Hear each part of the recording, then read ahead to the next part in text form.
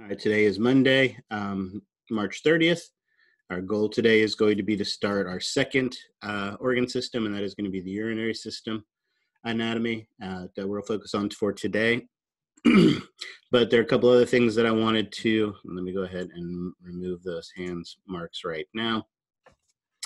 Things that I wanted to talk about. Let's talk about the fun stuff first. By a quick yes or no on the participation, how many people were able to actually do both activities on that take-home respiration lab?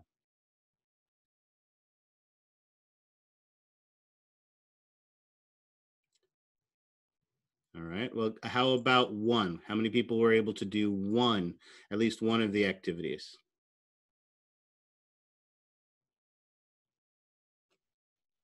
All right, well, everybody else is either still asleep or slowly working their way into this.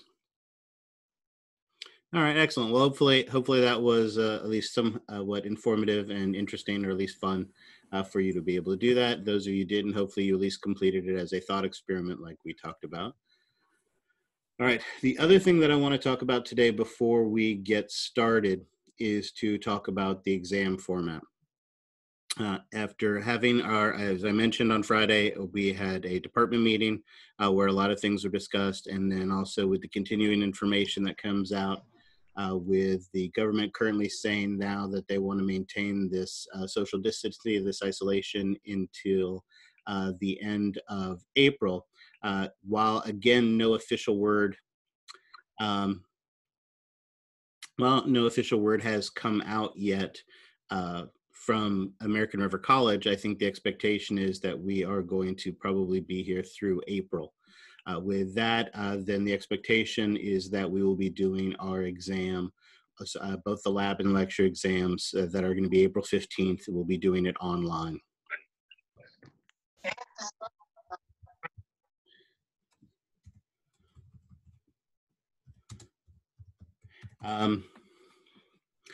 With that in mind, I have the new classroom policies based on the department meeting and things that we've talked about, what the expectations are going to be moving forward. Hopefully those expectations make sense to you and are acceptable to you. If not, as I mentioned, there are several options that are available to you.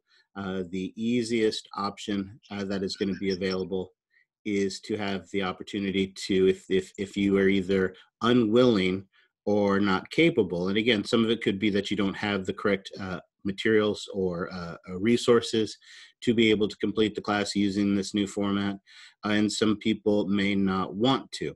If you don't want to be recorded, again, you guys did not sign up for an online class. I didn't sign up for teaching an online class, but this is what we've been stuck with in this situation.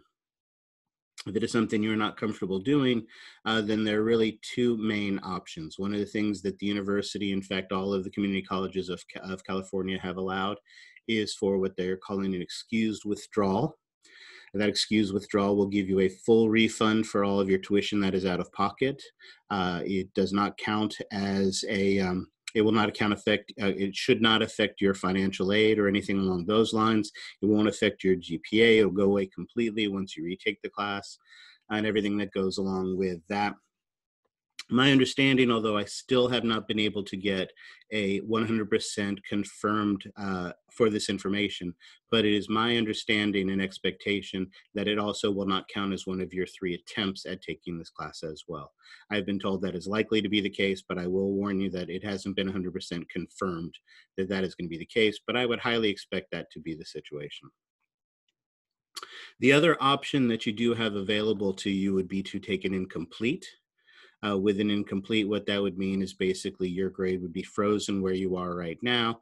And then if and when we get back, well, not if, when we get back on campus, or whenever that is, then you would have the opportunity to complete it. Typically with incompletes, you have 1 year to complete all of the missing activities.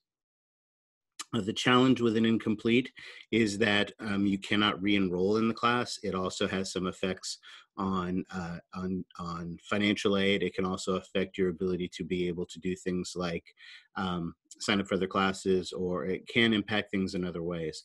So again, I don't know how viable that an option is for people, but it is those things that you can think about. The other thing that I've set up for you to help you to make this decision is I have put a very stupid, a very simple, a very basic practice lecture exam, or lab exam really would be the format for this. Practice exam. And really, basically, this test is just an opportunity for you to experience what the protocols will be for the testing moving forward, and make sure that your system is compatible with it. The questions are completely meaningless and stupid, and that was on purpose. What I will say is that there will be a slight difference in the format for the lab and lecture exams. So I did want to talk about that a little bit. As it shows here on Wednesday, April 15th, what'll happen is on that day, both the lab and the lecture exam will be made available online starting at 7 a.m. in the morning. You have the option of taking them in whatever order you want. So unlike the classroom where you have to take the lab first and then you have to take the lecture, you may take them in whatever order it is that you want. They must be completed between the time of 7 a.m. and 2 p.m. One of the important things to remember is that means it has to be completed. I had a problem with a student in my 430 class. Remember, they had to take an online one, and that one was kind of rushed and had slightly different formats, but some of the characteristics were consistent. And I had a student who tried to start the exam 3 minutes before the exam ended. So they got 3 minutes into the exam, and then the exam closed. So obviously they did not do well on that question. So be aware of that. They will be available starting at 7 a.m. It must be completed by 2. The longest amount of time you would have for these exams is going to be 1 hour. So for that, make sure you're starting before 1. And again, all the information will be on the exams when they're posted, so you know what to expect from that when it starts. So make sure you give yourself enough time to complete them within the time they are allowed. As you see, this time includes all of our normal class time and a little bit of extra time to give you plenty of flexibility to be able to find the time to do that.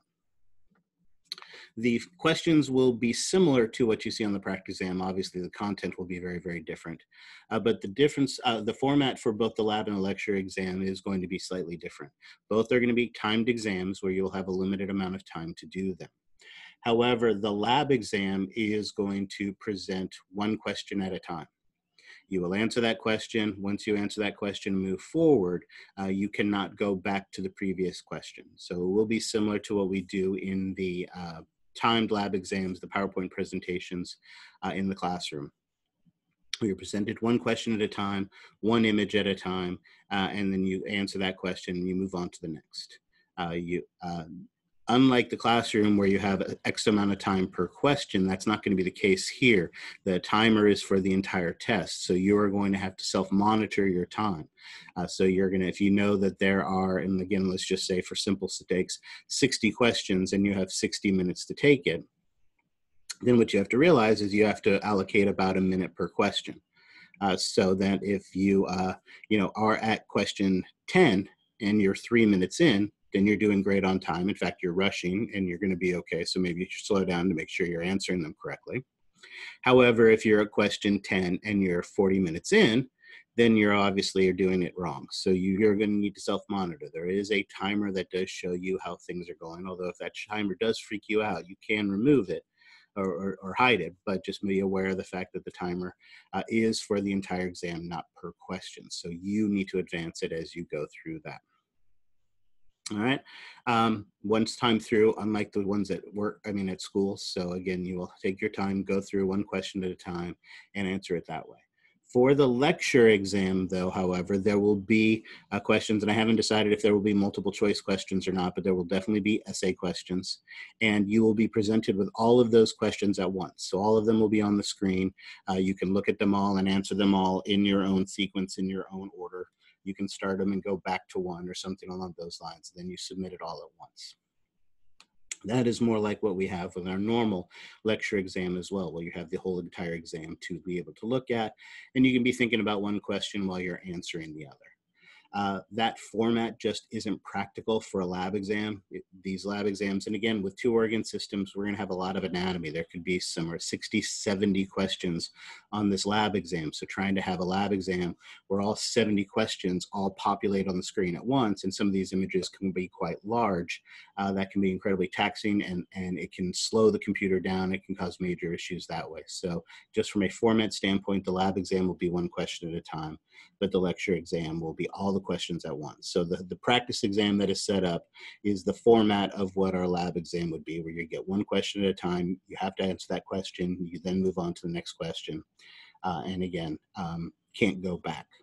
So that is going to be the format for those. Let me see, there are a couple questions here. I have not written these exams yet. I've been mostly working on the format and stuff. My guess, though, as I said, because there is going to be 2 organ systems, my guess, and again, there's a fair amount of anatomy, a fair amount of histology. My guess is probably somewhere around 70 questions, maybe 60 to 70 questions on the lab exam. What is the reason for not letting us to go back to review our answers on the lab exam? Really, it's, again, the problem with it is the timing of it and the logistics of it. With the presenting of 1 question at a time, if you have to, and because the time that it takes to populate that information to the screen, if you're trying to go back 15 questions, it can be an incredibly slow and laborious process and can run out of time very easily that way. So it's just, for the logistics of getting students to be able to get through the exam and answer the questions in the time allotted, not allowing the students to go back, not allowing you to go back on the test is the most efficient way to do that, to present the information, go forward. As far as the timing for them, I don't know what the time will definitely be based on how many questions that there are. So for the lab exam, because it's just 1 question, 1 time through, you'll probably have somewhere between 45 seconds and a minute per question to be able to really think about and look at it and come up with that. That is more than enough time for that, as we've seen when we do that on the in the classroom. No, you will not be able to review all the answers before submitting it. You have to, again, 1 question at a time, 1 answer at a time as you go through the lab exam for that. The lecture exam, how much time will be available for that will be based on again, how many questions there are and how much time I think is appropriate for that. It'll probably be a slightly smaller exam than the ones we have in the classroom.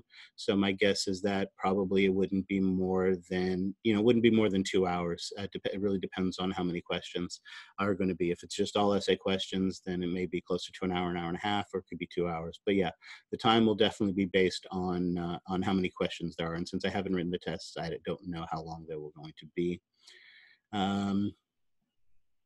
Will the exams be graded on the curve? It depends, again, on the size of the exams. If they're a normal 100-point lecture exam, for instance, then likely, yes, then I will curve them for that in that fashion. And the same thing for the lab exam. It depends on the size of it. The issue is, like I said, and again, I will use the example of the 430 class because I had to give an exam on that. But remember, that exam was 2 days after we found out we were going to be online.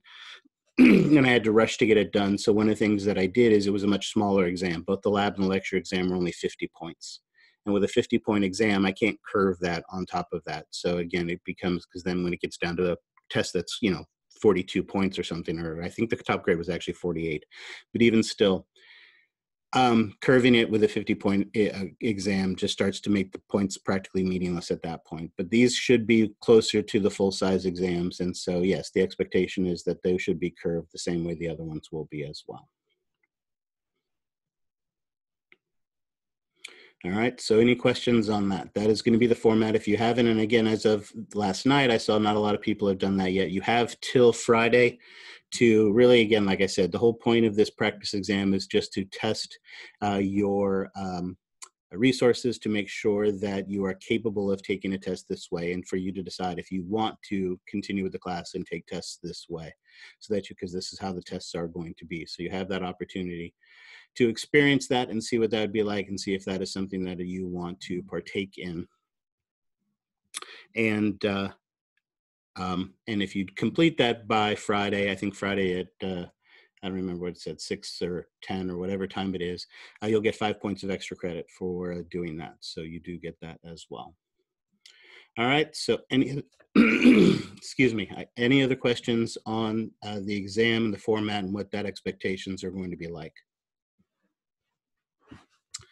Okay, the other thing that I wanted to mention is, again, next week, so we will have lecture today, we will have lecture on Wednesday, and then next week is our spring break. We are still having an official spring break, so there will be no formal lectures during that time. However, I do want you to be active in the learning process, especially because when we come back from this, you have lab and lecture exams on 2 organ systems when we come back. So while I will not be holding any formal lectures, I will do 2 hours of office hours on Monday and on Wednesday.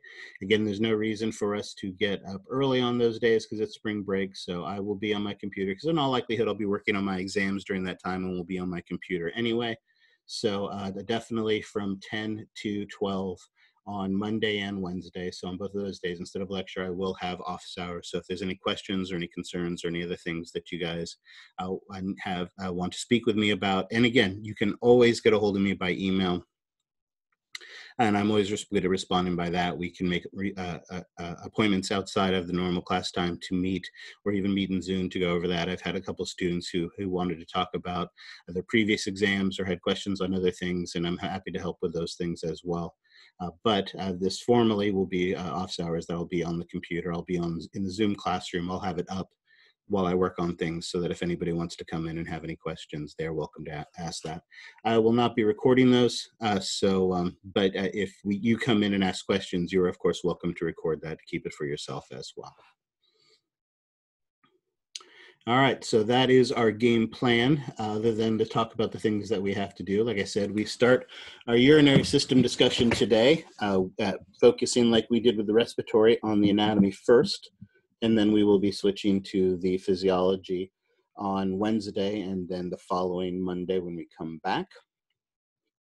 You have 3 assignments that are going to be due for this section. Your Unit 25 review is due on Wednesday, and that is on the anatomy. Your Unit 26 review is due after spring break on the 13th when we come back. And also on the 13th, again, we have a urinalysis at a lab that we would normally do in the classroom, but I will tell you right now, it isn't a fun one. It's not like you get to test your own urine. It's actually artificial urine. So it's basically no different from what you're going to be doing in the PhysioX. So the PhysioX exercise 9 has 6 activities. You're going to do that. That's your big physiology component for this.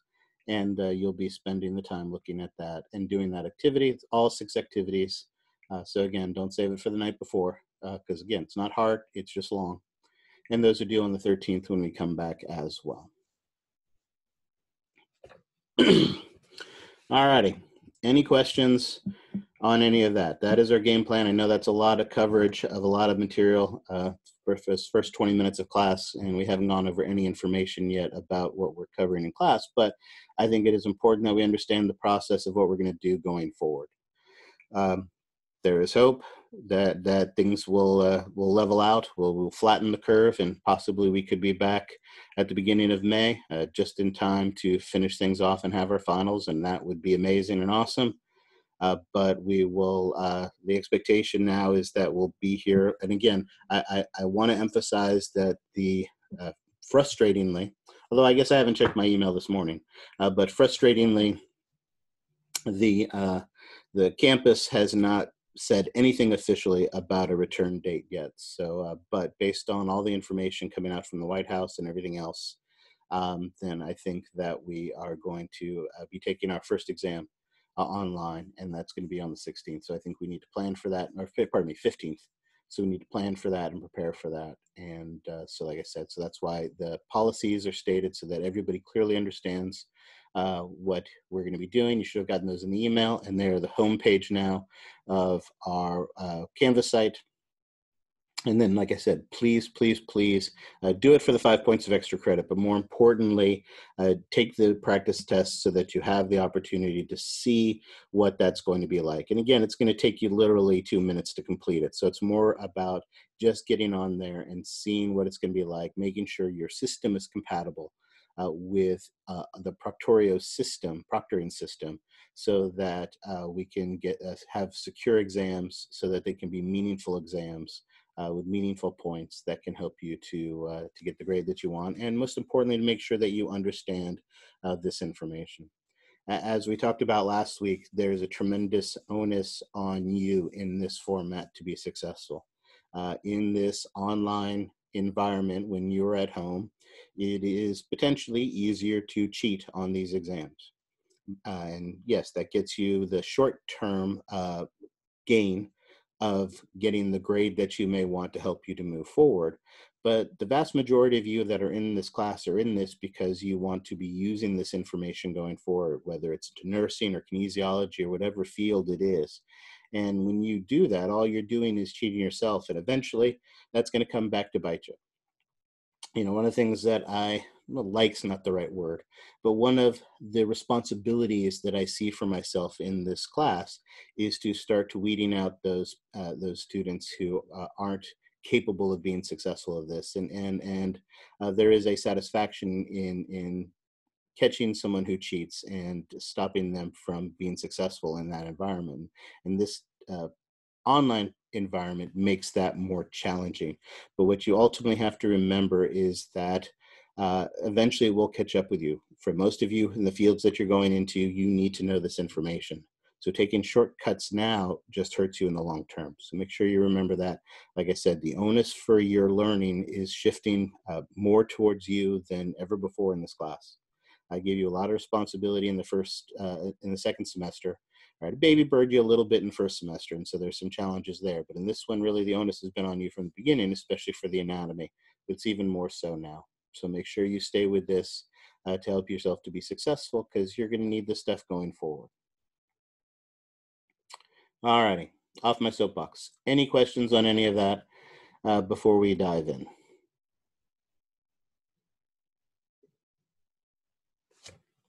All right, excellent. So that is our introduction. Why is my mouse not working? Oh, there it is. All right, perfect. All right, let's switch gears then and talk about the urinary system. Our goal is to talk about the urinary system. Again, this is our next organ system. And like the respiratory system, it has some similarities in the way that it is going to help us to deal with processing the condition of the blood. The respiratory system primarily is about the gases, getting them in and out and transporting them. But remember, we also talked about that relationship with carbon dioxide and its relationship with water, how it produces that acid. And so there's also about maintaining the conditions of the blood as well. The urinary system is probably the worst named of all of the systems. Obviously, it's called the urinary system because the most obvious fact about it is the fact that we produce and void urine from our body. But again, you got to remember the goal of it isn't to produce urine. The goal of it is actually to filter our blood. And to do that requires two sets of organs. Right? When we talked about when we will talk about the digestive system, if you grab some random person on the street, which legally you're not allowed to do anymore, but if back in ancient times you were able to grab someone on the street and ask them to identify an organ in the digestive system, most people would say stomach. Stomach has that rock star status. But when we talk about the digestive system, as we'll learn, it's not really warranted. The stomach really doesn't do anything vital. There's actually only one thing our stomach does that is vital to our existence, and it's only partially related to digestion. However, when it comes to our urinary system, right, the kidneys are indeed the rock stars. They are the functional component of this. It is their job to be able to filter and process the blood. Right? One of the things that we've talked about in this class is that life is lazy, right? Again, not every system is necessarily completely optimized, Instead, things are just good enough. And once the body knows how to do something, it's satisfied with that. Right? You could survive with one eye, right? But you probably wouldn't be able to be a wide receiver because the depth perception problems would be an issue. You could survive with one lung, but you probably couldn't be a wide receiver in the NFL with that because you wouldn't be able to get enough oxygen into your body. However, if you lost a kidney or sold it on eBay, would you be able to be a wide receiver in the NFL? Would it affect your function at all? No. No, it wouldn't. Absolutely not. Now, again, you might not want to still be it, but you could be a professional athlete with just one kidney. One kidney is capable of doing all of the filtering necessary for your blood. If you, like I said, damaged and lost a kidney, donated a kidney, sold it on eBay, whatever it is, your remaining kidney would enlarge slightly, but it still would be able to do all of the filtering necessary to be able to allow you to survive and function at an optimal level. Of course, if you then lost or damaged the second kidney, all right, what's the prognosis then? How long can you survive with no kidneys? I'll tell you, not very long. Exactly, you can't, right? Dialysis is a short-term potential option, but even that is just a stopgate. It isn't a long-term solution. If you have problems with both of your kidneys, you will survive days at best, and hopefully they can, they can extend that with dialysis, but ultimately, eventually, you're going to need a kidney if you're going to survive long-term. So that kidney and that kidney function is vital for what we do. The rest of the urinary system is basically just the urinary tract. Its job is to conduct and store the urine that is produced, the waste of this filtering of the blood. Again, the kidney's job is to process and filter the blood, make the blood optimal for our conditions, for our functionality. And anything that is above and beyond that, or any other types of waste and components, are being drawn out. You are constantly filtering the blood. That means you are constantly producing urine, right? Every single person who's sitting here listening to me right now, you are urinating as we speak, right? Because urination means to produce urine. All of you are producing urine, right? However, hopefully that urine isn't leaking out of your body while we speak right now. Although I guess technically we do have the advantage where you could be sitting in the bathroom while we're giving this lecture. But normally what happens is we produce that urine, and then the urinary tract job is to house and store that until you get to a socially appropriate location. And once you get to that socially appropriate location, you can then void it. The urinary tract, including the ureters, and where's my pointy thing? There we go. Including the ureters, the bladder, and the urethra's sole job is to store that urine till we get to an appropriate location for voiding to take place. There is absolutely positively no processing that takes place. All of the processing takes place in the kidneys. All these structures do, all the urinary tract does is just house and store it until it can be voided. All the processing takes place in the kidney and only in the kidney. Now, like I said, the kidney is vital in its functions. One of the major functions, and again, really the key to remember is that the kidney's function is to process our blood.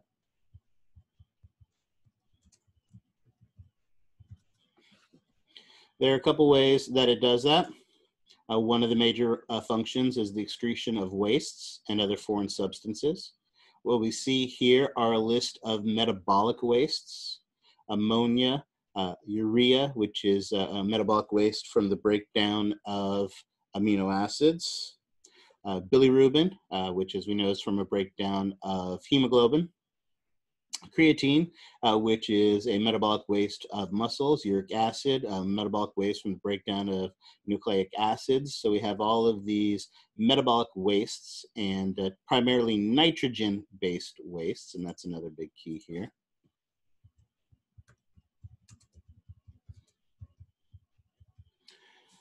That we have here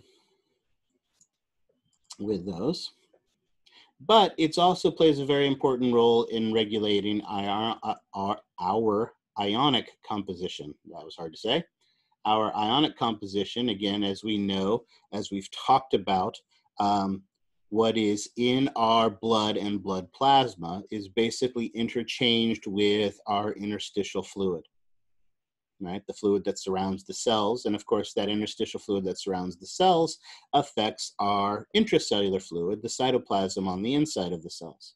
So obviously what is going on in the blood affects every single part of the body. So we need to maintain the conditions of that interstitial fluid. For instance, we want high levels of sodium in it and low levels of potassium, the right amount of calcium. We talked about how vitally important and how restrictive that range of calcium is. It's basically 8.5 to 11 milligrams per deciliter is the range we want calcium in. And again, you don't need to know those numbers. It's just impressive to see how tight that range is between 8.5 and 11. And all these other types of components as well. So we want to maintain our ionic composition of our blood because that affects the ionic composition of our interstitial fluid. We need to make sure we contain the right volume of blood. As we talked about in our cardiovascular system, the volume of blood both directly and indirectly affects our blood pressure, because the more blood we have, the more the blood pushes against the walls, and so it can indirectly affect blood pressure. But we also can use our kidney and its kidney function to directly affect blood pressure as well. Our kidneys produce a hormone-like protein. Notice it's not a hormone. We talked about hormones, but it is a protein that works very, very similar to a hormone, and that is renin. Renin does a couple of important things that we will talk about, but one of its effects, direct effects, is to directly influence blood pressure. Oops, got to get rid of all those. The other important thing to remember is that one of the important things, and this is a concept we'll talk about a lot in this particular section, is osmolarity of the blood. Right. Osmolarity is literally the count of the amount of stuff. So if I have a beaker and that beaker is filled with water, right, and I can put stuff into it. One of the stuff that I could put in it, for instance, would be salt. One of the things that I could put in it would be glucose, sugar. If I put, and again, let's think of it this way. We'll go and use, as much as I hate to, math numbers. If I put 1 mole of salt into a beaker, and I put 1 mole of sugar into, oops, that's supposed to be a 1, of sugar into a beaker, do they have the same osmolarity? Give me a yes or no with the clickers on your participation. Come on, I'll wait. Yes or no? Same osmolarity. Excellent. Almost a perfect mix of yeses and nos. Anybody who say no want to explain to me why they say no? The mass of sugar being more than salt? So that definitely, absolutely, sugar has a larger mass. So this is indeed a bigger mass. But that's not actually why they'd be different. The correct answer is actually that they would be different, but it's not because of the bigger mass. Anybody else have a gander as to why it might be? Because sodium has also chloride, or salt has sodium and chloride, so there's two, it's a mixture more than sugar. Absolutely. Remember osmolarity, and here's a key important thing to remember. Osmolarity is really, and let's actually cheat and do this. Right?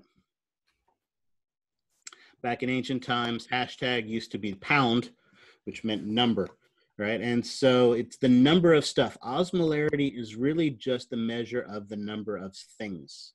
Yes, sugar molecule has a bigger mass, but when we're just counting things, like if you were to count the things on your desk, right? I have the mouse, I have a pad of paper, and I have a laptop, right? And a microphone. So I have 4 things here. They're not all the same size, but each of those things is a thing, and that's all we're doing is we're measuring things. The key to salt is when you put salt in water, salt disassociates. It disassociates into a sodium ion and a chloride ion. And so 1 mole of salt is actually 1 mole of sodium and 1 mole of chloride. So when we put salt into the water, we would actually have 2 moles of stuff.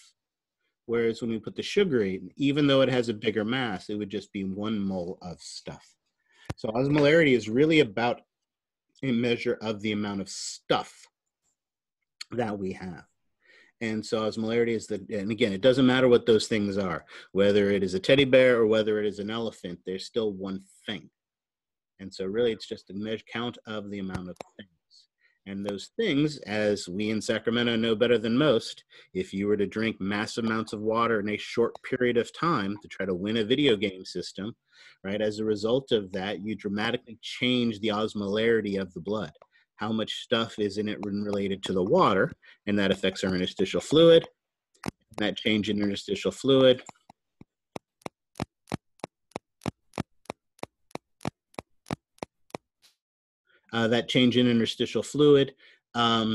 excuse me, then affects the cells, causing the cells to crenate, leading to organ failure, leading ultimately to death. All right, so again, it is the amount of stuff that we have, and that is very, very important. Another shared function that our kidneys have with our respiratory system that we just talked about is regulating blood pH. As we know, temperature and pH are things that proteins are highly, highly sensitive to.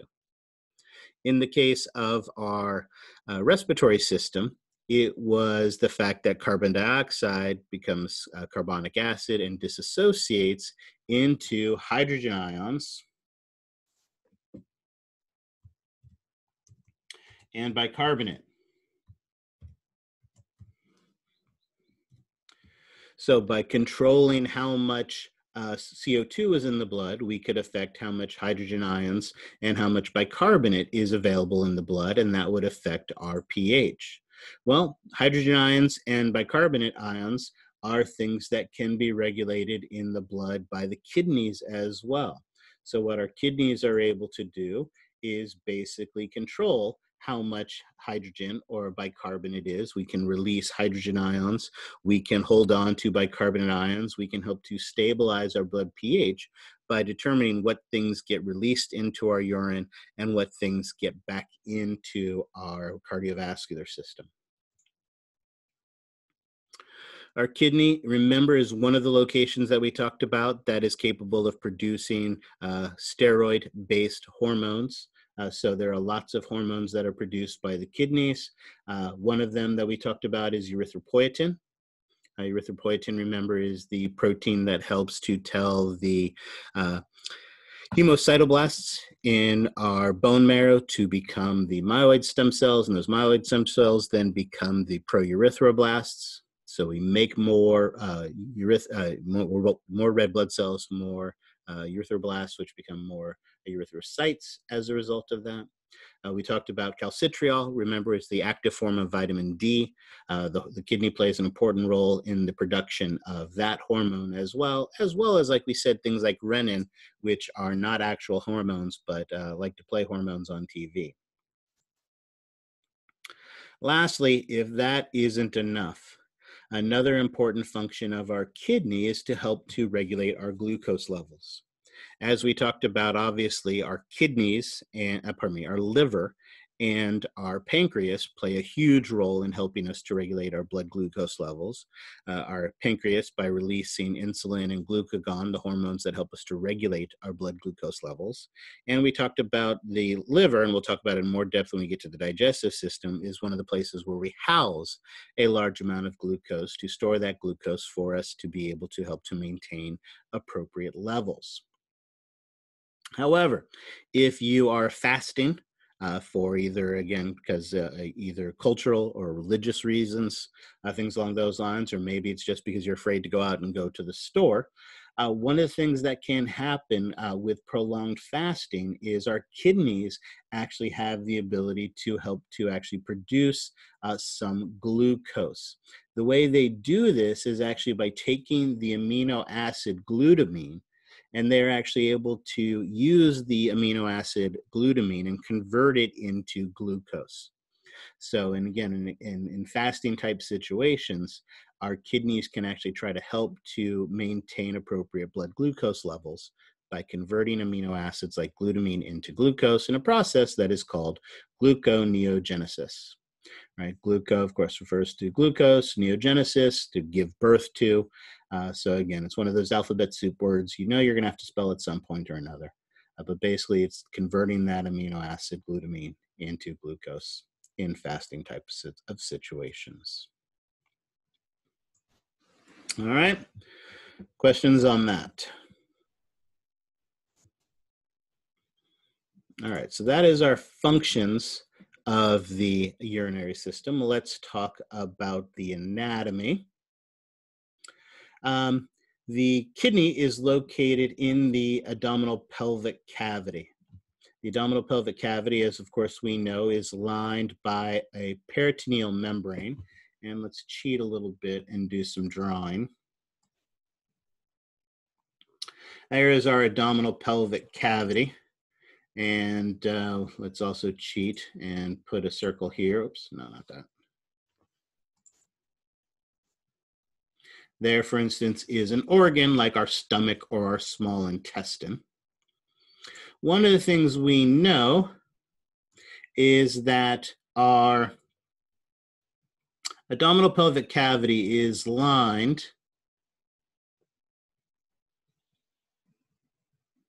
by a serous membrane. How would we identify the specific serous membrane that lines the abdominal pelvic cavity?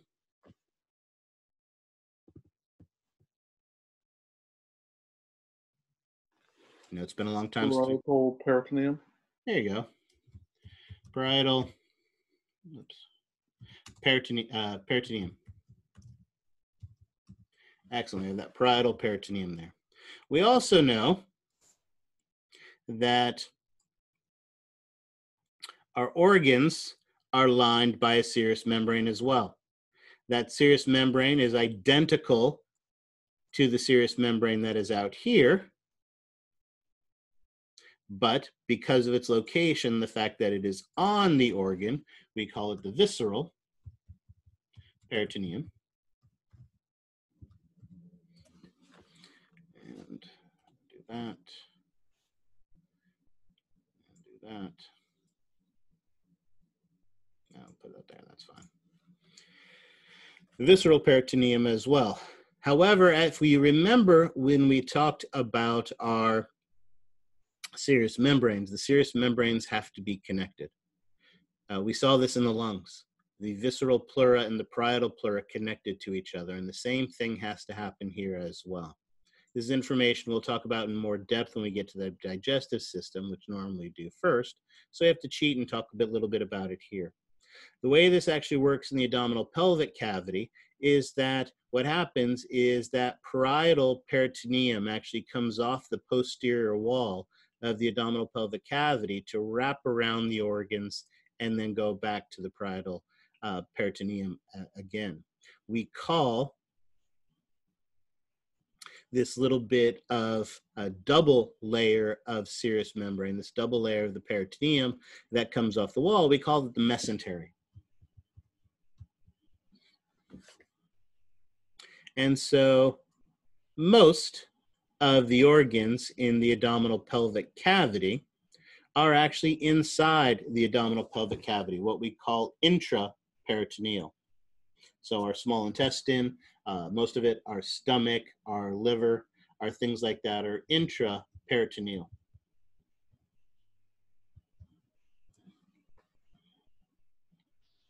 They're located in the abdominal pelvic cavity. However, and this is where I'm going to have to cheat a little bit, There are a few organs, and those few organs are actually located back here, kind of hidden behind that parietal peritoneum.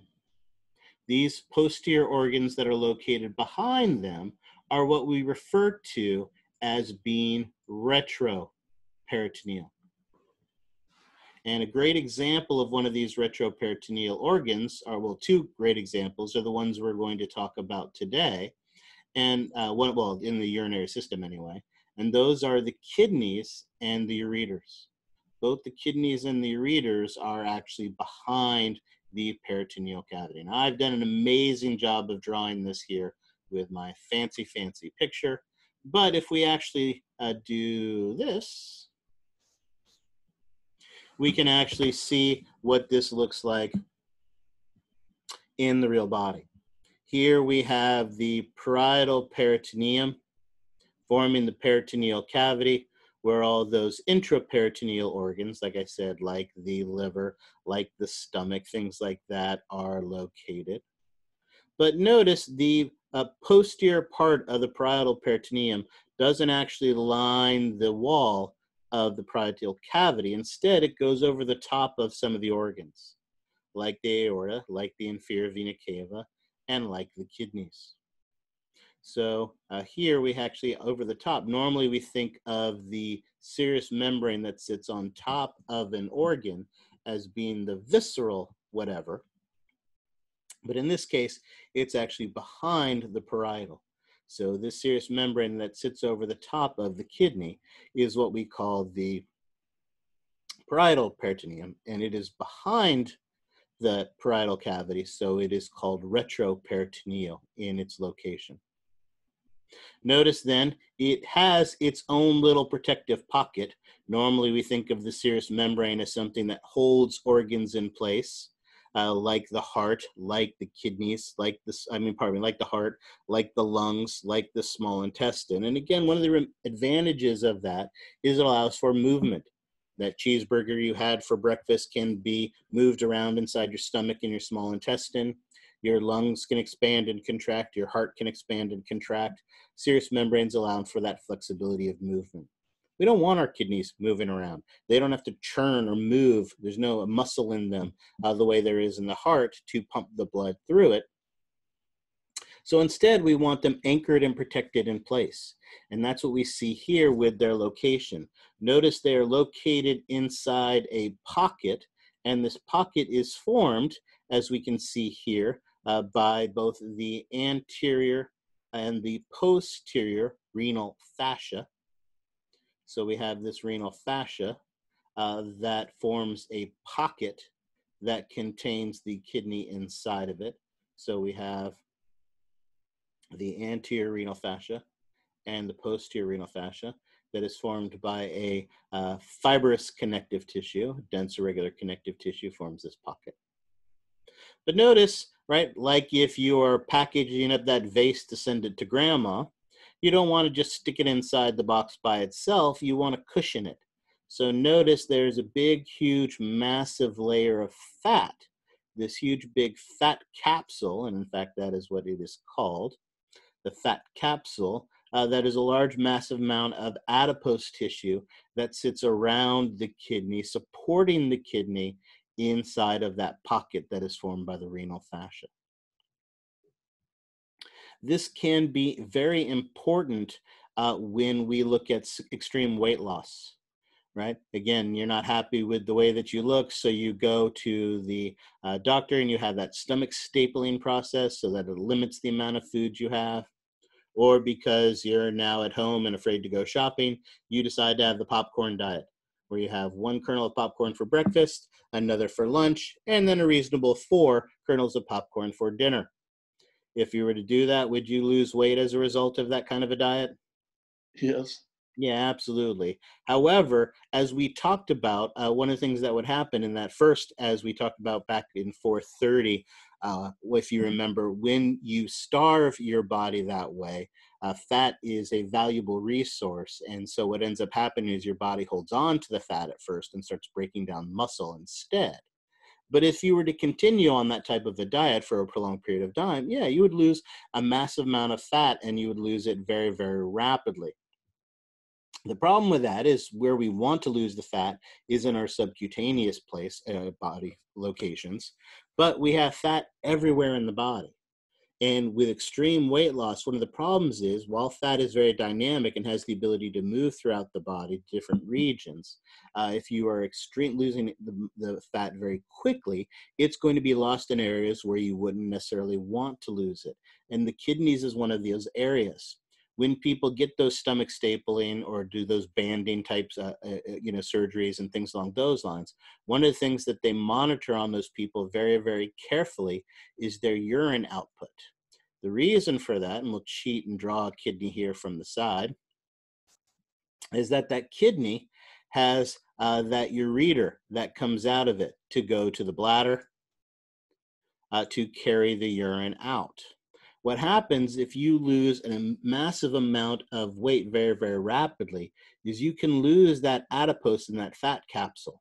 And as a result of that, what can actually happen is that your kidney can actually descend. It's no longer supported inside of that pocket, and it descends as a result of that. It's a condition we call a ptosis.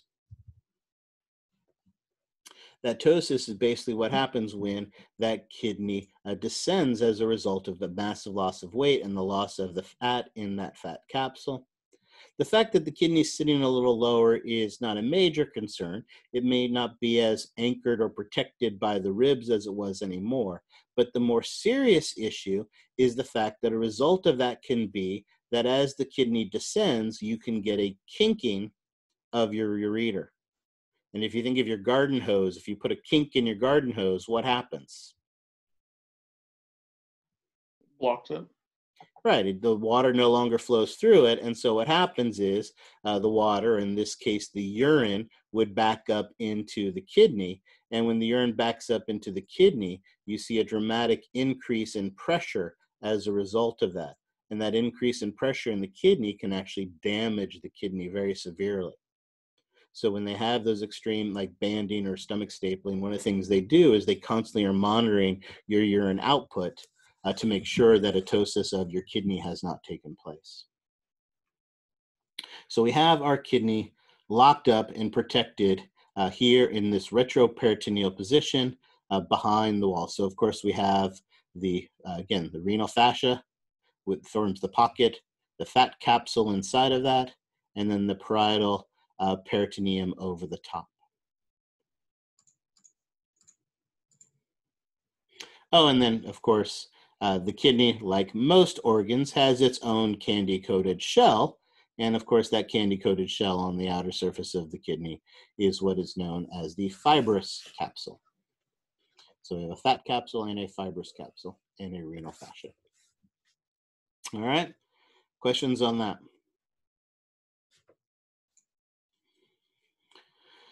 As I mentioned, it is retroperitoneal. Notice also, as you can see, the kidneys are partially protected by the ribs. Again, they're vital in their function, so having them protected by the ribs is somewhat useful. However, notice, interestingly, the right kidney is slightly lower than the left kidney. Anyone know why that might be the case? What is your largest visceral organ? Liver? Or Yeah, absolutely. The liver, absolutely. It is the liver. And so remember, if you're the liver is basically located in the upper right quadrant of the abdominal pelvic cavity. And so the massive liver that is located over here on the right kind of pushes the right kidney down a little bit. So it is more inferior than the left kidney because of that displacement by the liver. Again, one of those asymmetries to our bodies. Our kidney has a kidney shape, which is one we've seen a lot. But again, like the lungs, it has a convex outer surface, and then it has a concave region as well. And just like our kidney that Oh, I like that big arrow. Just like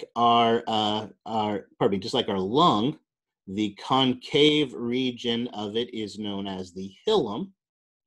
And just like in the lungs, it is the hilum where structures enter into and come out of the kidney. So this is where the blood vessels, this is where the nerves, excuse me, and this is where the ureters all enter into the kidney. More symmetry with our lungs. So we have that same type of shape where we have the convex outer surface, concave inner. That concave region is known as the hilum. And within that hilum is where all of our structures connect. So again, very similar anatomy to what we saw in our lung. Here, we get some nice views of it, of the kidney. Here we see a nice illustration, a couple nice illustrations, and an up-close look at our functional structure that we're going to talk about, which is the nephron. But let's talk about the gross anatomy of the kidney first. I'm going to cheat and use my highlighter here to emphasize these different regions. The first region of our kidney, and again, notice first, hold on before I do that. Again, here on the out, we have that renal capsule. So this is the renal capsule, that candy-coated shell on the outer surface. Then as we look on the inside, we see an anatomy that we are fairly similar to, and that similar is a outer region and an inner region. And of course, when we have that kind of anatomy, the outer region, of course, is known as the cortex. The cortex is very granular in its appearance, but the most important part of the cortex is where we have the structures that are known as the, let me change the thickness of my lines here, a nephron. The nephrons are the functional units of the kidney. Each kidney has over 1 million nephrons, and it is the nephrons that are responsible for filtering and processing the blood. So when we talk about the filtering and the processing of the blood, it is going to be the nephrons that are responsible for doing that.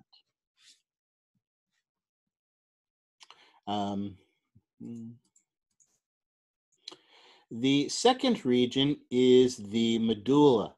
All right, so cortex on the out, medulla in the center.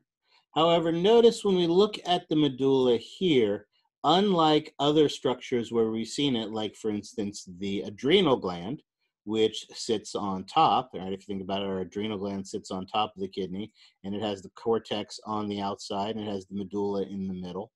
And the medulla was just a centrally located region. In this case, the medulla is compartmentalized into these pyramid-shaped structures.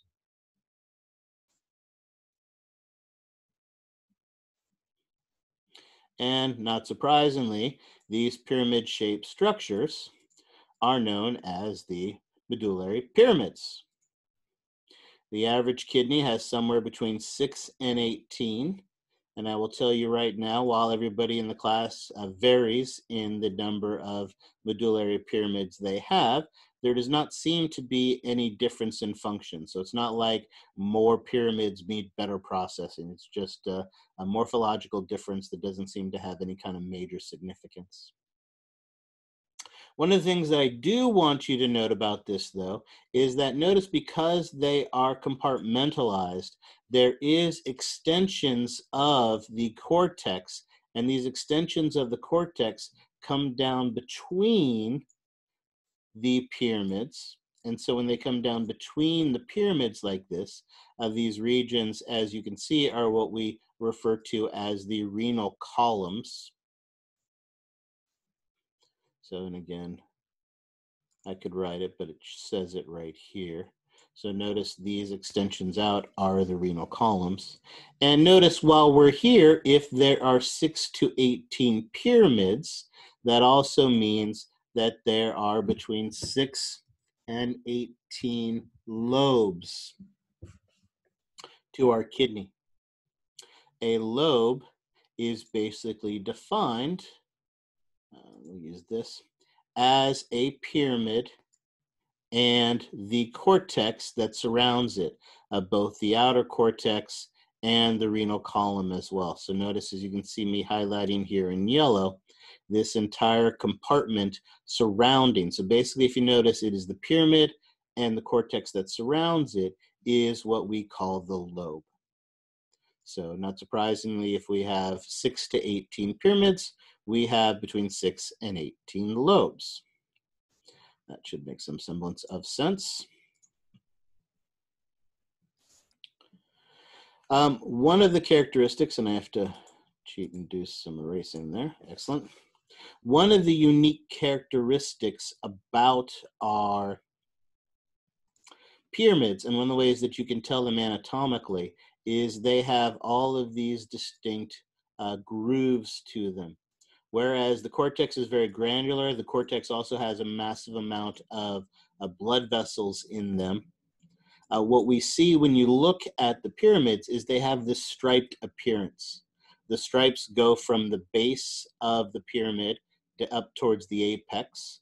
So we see this striped appearance. And the reason for that is there are a massive number of tubules located within these pyramids, all carrying the fluid that is being processed to the apex of our pyramid. At the apex of the pyramid is where that fluid is released. And actually, once that fluid is released from our pyramid, at that point, it is no longer being processed. And once it reaches these tubules down here, we now essentially have urine. And for the first time is where we would call it urine. Up to this point, other than this, we are processing the fluid, and we would call it filtrate. But once it reaches these tubules, now what we have is our urine that we are no longer processing. So these tubules continue that processing, and it gives these pyramids a very distinct striped appearance. The apex of this, again, this is the apex, sticks out as a finger-like projection into this big, huge space at the center of our kidney, and a finger-like extension. The term we use for that, of course, is the papilla. So the apex of our pyramid is that papilla, and here we see that there. And there you go, divided by the columns to form our lobes. And so again, as we mentioned, if you have 6 to 18 pyramids, then that means you have 6 to 18 lobes. All right, so far so good. We have identified the cortex, we have identified the medulla, but notice, and again, I'll go back to my highlighter and cheat and change colors again. There is a space located in here. Notice this space isn't empty. This space, as we can see, has adipose in it. It has some blood vessels in it. Notice here they've left some of the space open to emphasize the fact that this is a space, but mostly that space is going to be filled with fat. Part of that fat capsule is going to expand into this space. And of course, not surprisingly, the term we use for this space, and this space is indeed the third region of our kidney, that term we use for a space is, of course, a sinus. So here we have that sinus. It looks like my picture shifted on us slightly for this, but we get still the right idea. I wonder if I can grab that and move it. Yeah, well, cool. There we go. Excellent. Let's move that too. There, that makes me happy. All right. And I also want to get rid of my adrenal gland. All right, perfect. Now I'm happy. This space basically connected to the hilum, where things come in and out, is known as the renal sinus. As we can see, the fibrous capsule actually expands beyond this and into the sinus, separating it. So that same fibrous capsule that comes on the outside lines our renal sinus. The sinus then contains, like we said, adipose, like we talked about, blood vessels, like we talked about. But the other thing it contains, I should say, are these tubule structures that are responsible for collecting the urine, as we mentioned. When we talk about these calyces, and let's emphasize this here with an X,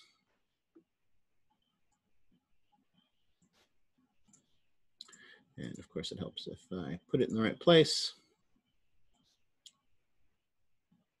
Notice where I've put this X right here, this particular X, if you think about it, receive this tubule right here is going to receive urine from this pyramid and this papillae only.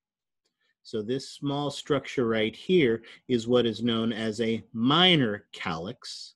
Calyx, of course, is the singular. Calyces, as we see here, is the plural.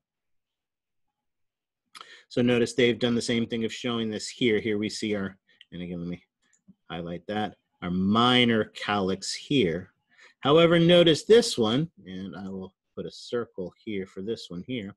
This particular calyx right here, this calyx could receive urine from this pyramid and from that pyramid. So notice this calyx can receive urine from 2 or more pyramids, in which case we would then call it a major. And that's really the key. When talking about the calyces, pardon me, a minor calyx receives urine from 1 pyramid only. Nope, why is that not writing? Let's try that again. Minor calyx receives urine from 1 pyramid only, whereas a major calyx, it's going to be 2 or more. And that's really the key. So when we're pointing at this on, for instance, like an exam, minor, minor, minor, minor, minor, minor, minor, major, major, major. Notice this one here, notice it's considered a minor calyx because what they're trying to represent for us is the 3-dimensionality of this. So notice deep from away from us, deeper into the pyramid, more lateral, would be another pyramid sticking out. And so actually what we should see here would be the apex. But all of these would be our major calyces that would receive urine from 2 or more. Notice these major and minor calyces then feed urine into this funnel-shaped structure. And this funnel-shaped structure right here is what is known as the renal pelvis.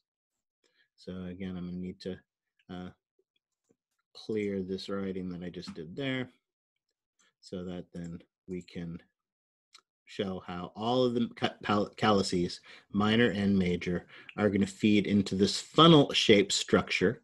This funnel-shaped structure is known as the renal pelvis, and the renal pelvis is what carries the urine out of the kidney, and once it is out of the kidney, the renal pelvis is what feeds the kidney into the ureter.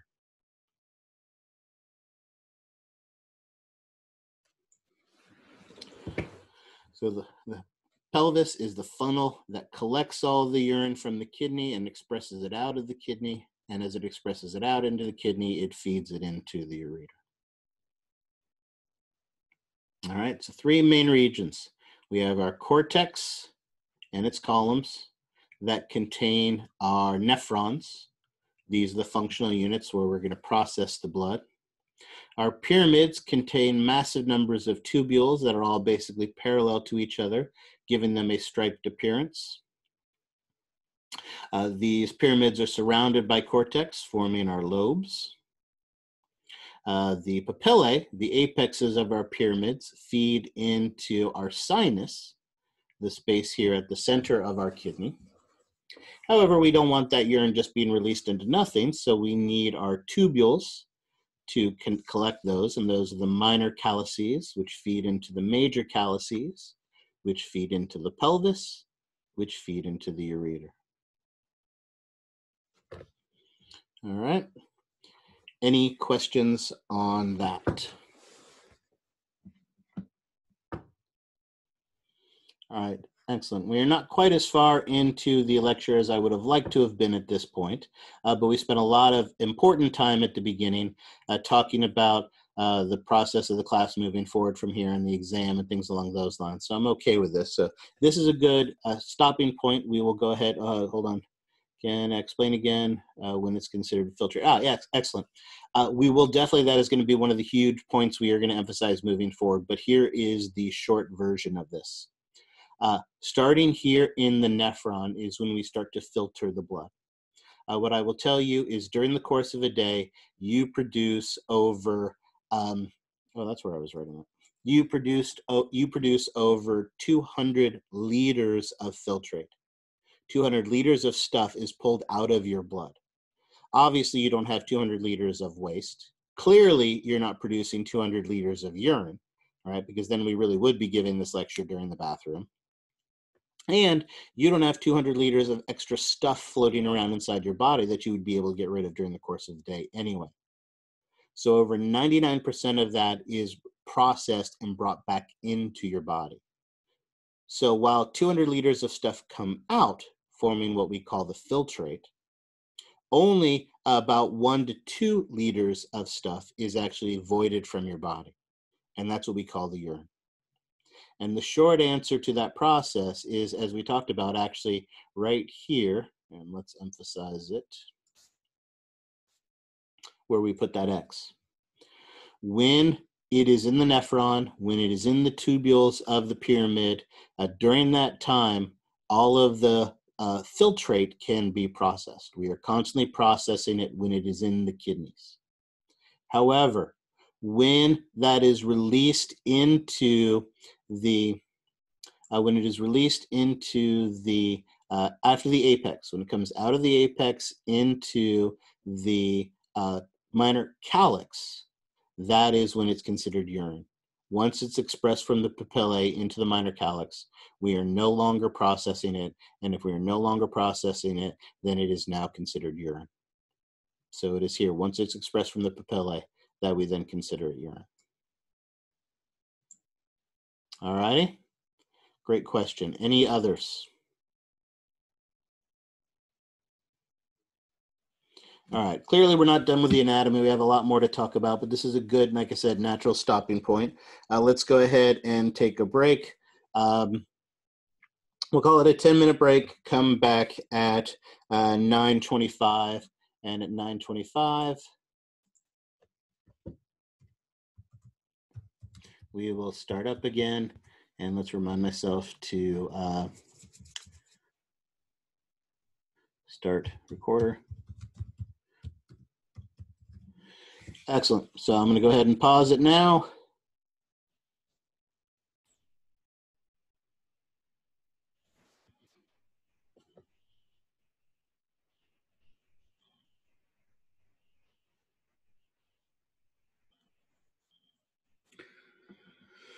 No, I don't want to do that. Cancel that. Cancel that. Excellent. All right. Perfect. So I think everybody here can see that well. All right. There we go. All right. So any questions before we get back in?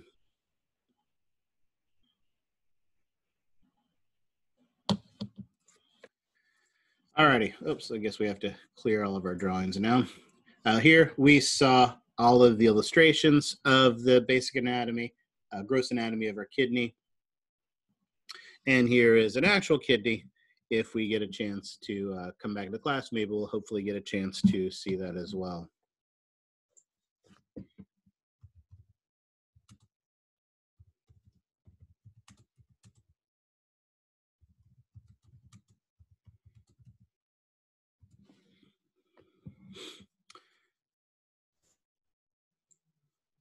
All right. Now, as we talked about, the hilum is going to be obviously where the ureter comes out. It is also going to be where the nerves and blood vessels come in and out as well. The nerve supply to the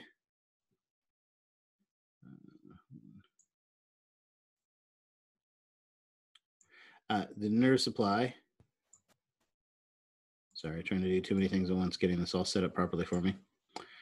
That comes into the kidneys via the renal plexus, where the autonomic nerve fibers and ganglia come in. As I'm sure you remember from 430, our kidneys do not receive dual innervation.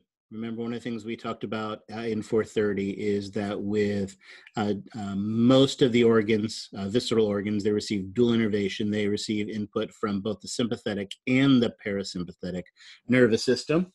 That dual innervation gives us more fine tuning control of it.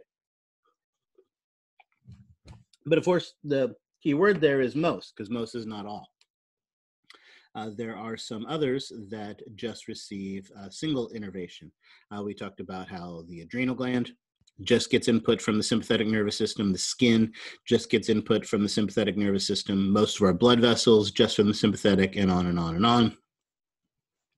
When we think of the two processing, our sympathetic nervous system is involved in our fight or flight stress responses, and our parasympathetic is that storing of energy, the housekeeping type of activities. You would think that it would be parasympathetic that would be what is used to control the kidneys.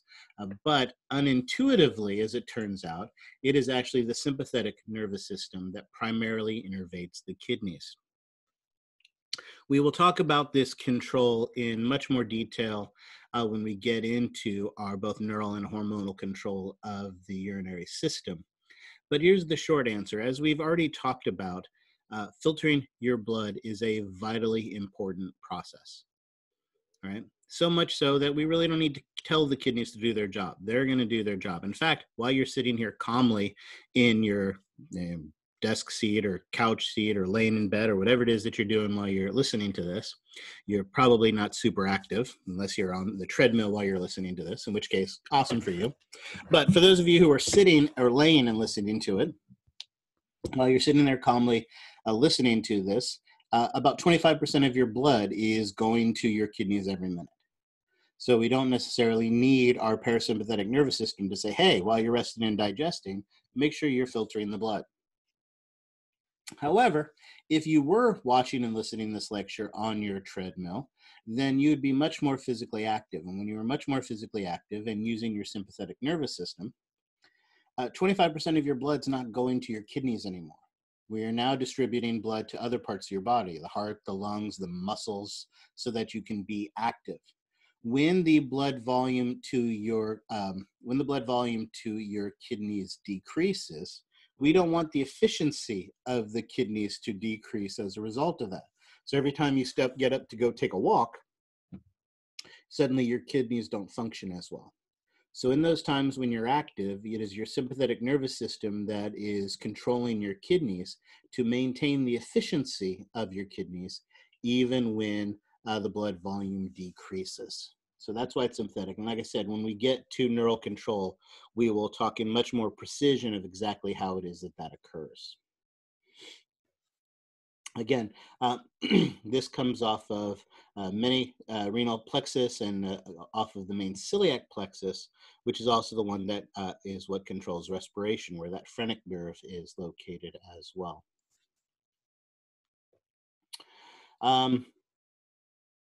The other thing that our nerve supply does is regulates our renal blood flow. Right? And if we can train how much blood is going to there, like I said, we're going to influence how much we are filtering the blood and also influencing how much urine is being formed as well.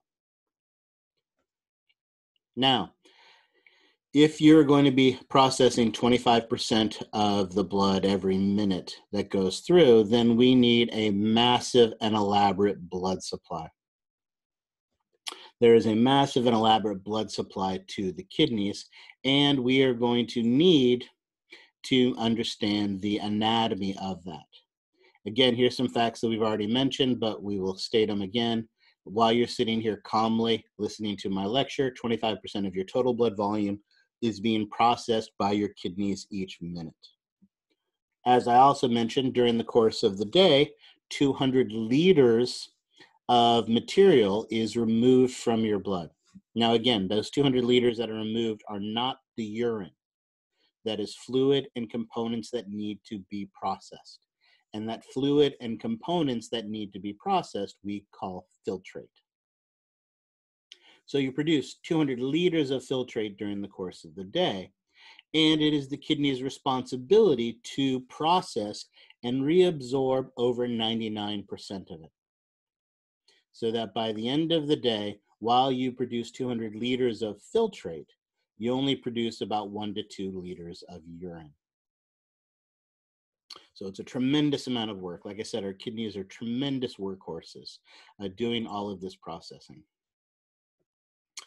To do this, not surprisingly, there is an incredibly elaborate blood vessel structure to the kidneys. Let me see what this next picture looks like. Yeah, I don't like that picture. So here's what we're going to do. We are going to, what do I want?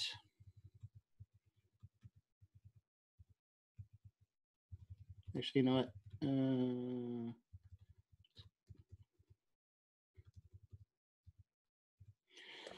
going to draw it, or at least write it. Let's do that.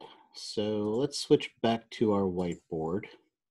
We'll go through it with all the pretty pictures of your textbook and everything else that goes along with that. But let's start with something really simple and basic. We have our kidney. Right, and in that kidney, let's draw some simple anatomy. Here is our sinus. Here is, and I'm just going to draw a couple of these. There's one pyramid. There's another pyramid. Let's go ahead and give it a third because I may need it. Excellent. Our pyramids and then our cortex. So let's just put some quick letters here. So here is a C for our cortex. Here is an M for our medulla. Here is an S for our sinus. So we have those three regions. Now, obviously, the blood vessel that, because our circulation to our kidneys is part of the systemic circulation, of course, it is going to come out of the left ventricle into the ascending aorta, into the aortic arch, into the thoracic aorta, and let's start with the abdominal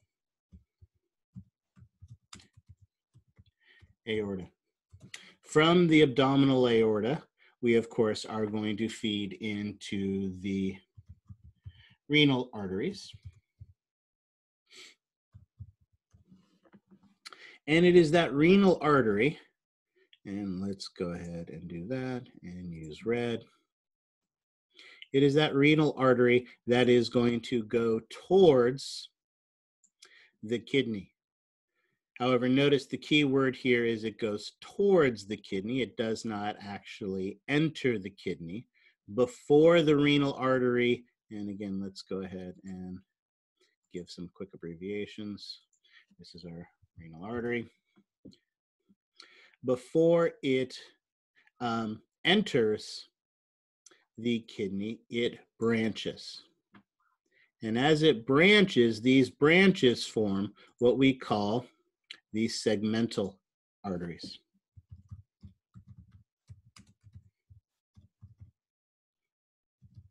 And it is the segmental arteries that enter the hilum.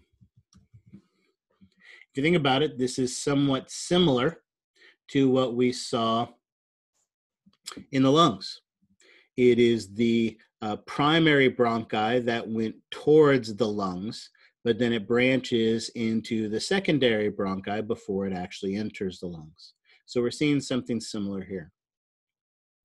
Once we enter into the sinus of the kidneys, our segmental arteries branch again, and as they branch again, they form blood vessels that go into the columns. Remember, these columns are what help to form the lobes. So notice this pyramid and the cortex around it. This pyramid and the cortex around it are the individual lobes. So notice this blood vessel is actually going between the lobes. And since this blood vessel is going between the lobes, that's how we actually identify it.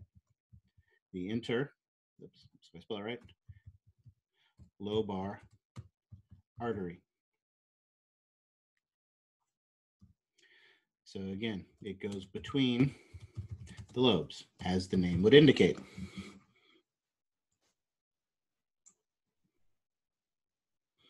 Once it goes between the lobes, then our blood vessel is going to branch again.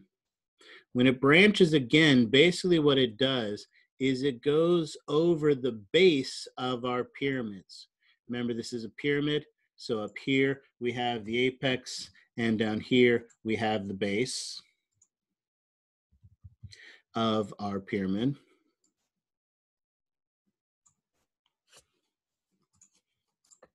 And so what we have is this blood vessel that basically goes on the border, the boundary between the pyramid and the cortex. Notice it kind of arcs over the base on that boundary. And so that blood vessel that arcs over the base, we call the arcuate.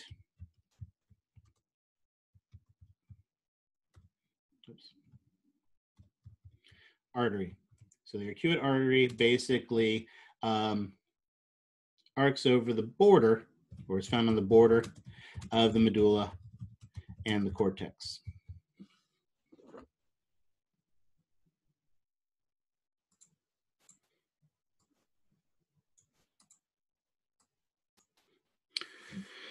Excellent.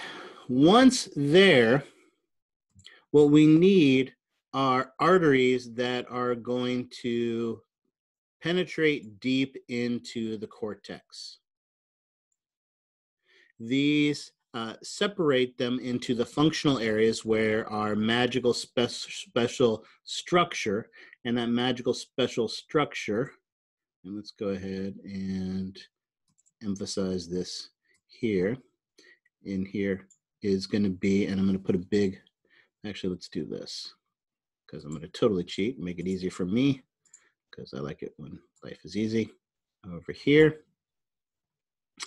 And we'll put a big N in here to remember, whoops, that this is our nephron. So again, remember, our kidney has over 1 million of these structures called the nephrons. They are going to be the functional and structural units. And so ultimately, our goal is to get the blood to all of these nephrons. To do that, we have these blood vessels that are radiating off of the arcuate artery into the cortex, and that is where they get their name. They are the cortical radiate artery. Oh no, we want that to be red.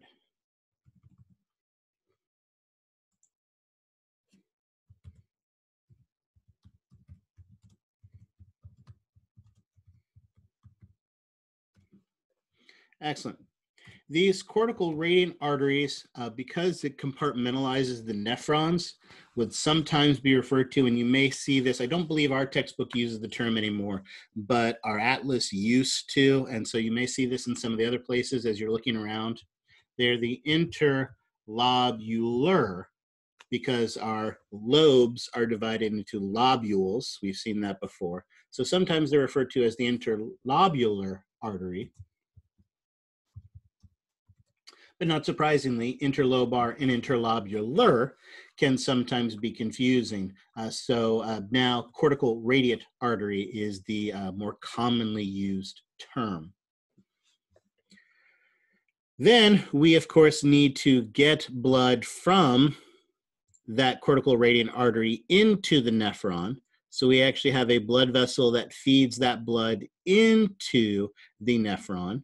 And the blood vessel that feeds into the nephron is, again, and not surprisingly, if the nephron is where we're going to process the blood, there are going to be capillaries in there. And of course, if there are capillaries in there, then what we need is something that is going to feed blood into the capillaries. So we have an afferent arteriole.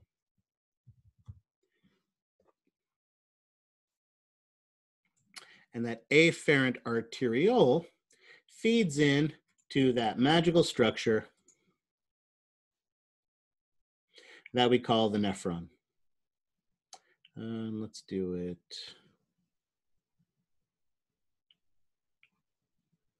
this way. There we go. So we need to move that down, bring this over here, and then I'm going to cheat on all this stuff. Move this over here.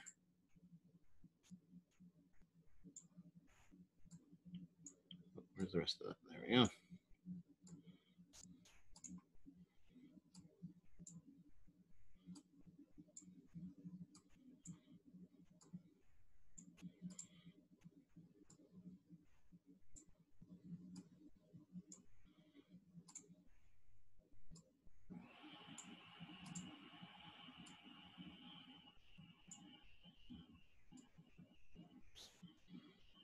Excellent. So now if I move all this up, down, we can follow the blood vessels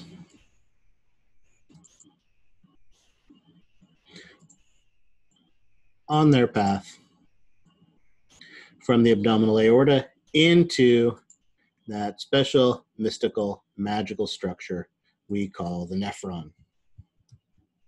Nephron is where the magic happens. And again, we're going to spend a whole week talking about all the magic that goes on inside of that nephron.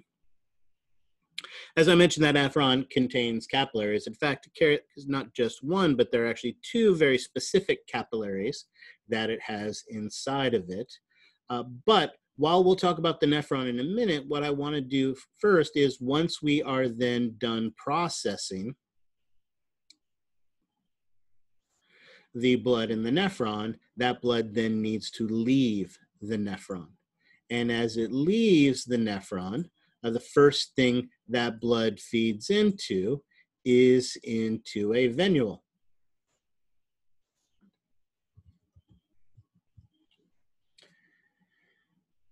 Right, after all, capillaries are fed in by arterioles, feed out into venules. That makes sense. Then our blood, not surprisingly, follows a path out of the kidney, very similar to the path it followed in.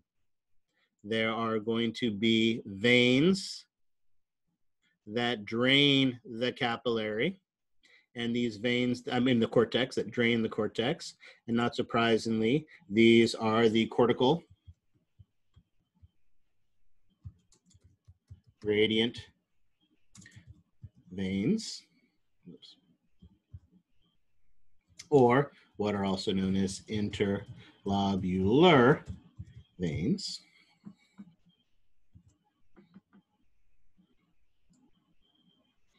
Right. They feed into a vein that arches over the base of the pyramid, basically on the border of the medulla and the cortex. And not surprisingly, we call that the arcuate vein. Again, it's on the border of the medulla and cortex. And I see now that I misspelled medulla on the previous one. That's fine, you get the idea. Those arcuate veins are then going to feed into veins that go through the columns between the lobes. So again, not surprisingly, they are known as the interlobar because they go between the lobes veins. Again, between the lobes. And of course, guess where it goes from there? That's right, the obvious guess would be into segmental veins, but if we've learned nothing, it's that we know anatomists hate us. So as it turns out, there are no segmental arteries. All the arteries that are coming out, all those interlobar arteries that come out between the lobes, all come together, and when they come together, they form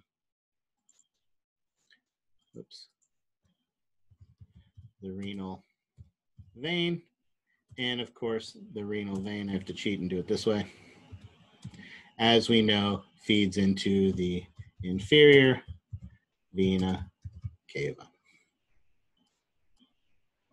So notice there is no segmental veins, but other than that, there is complete symmetry in the arterial and the venous structure of the kidney.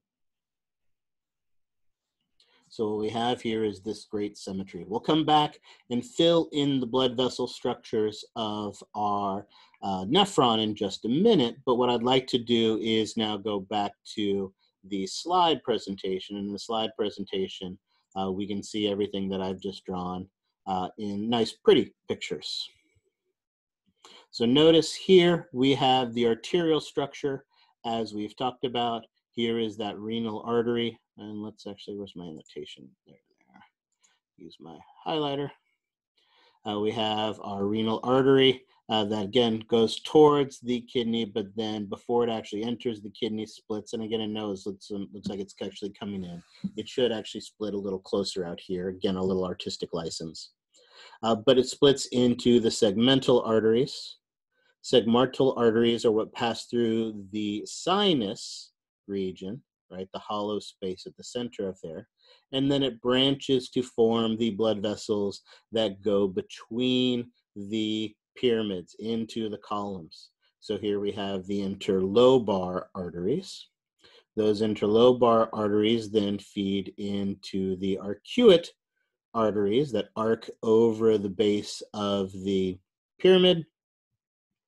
And from there, they branch into the cortical radiant arteries, which radiate into the cortex. Heck, all of these things are in the name.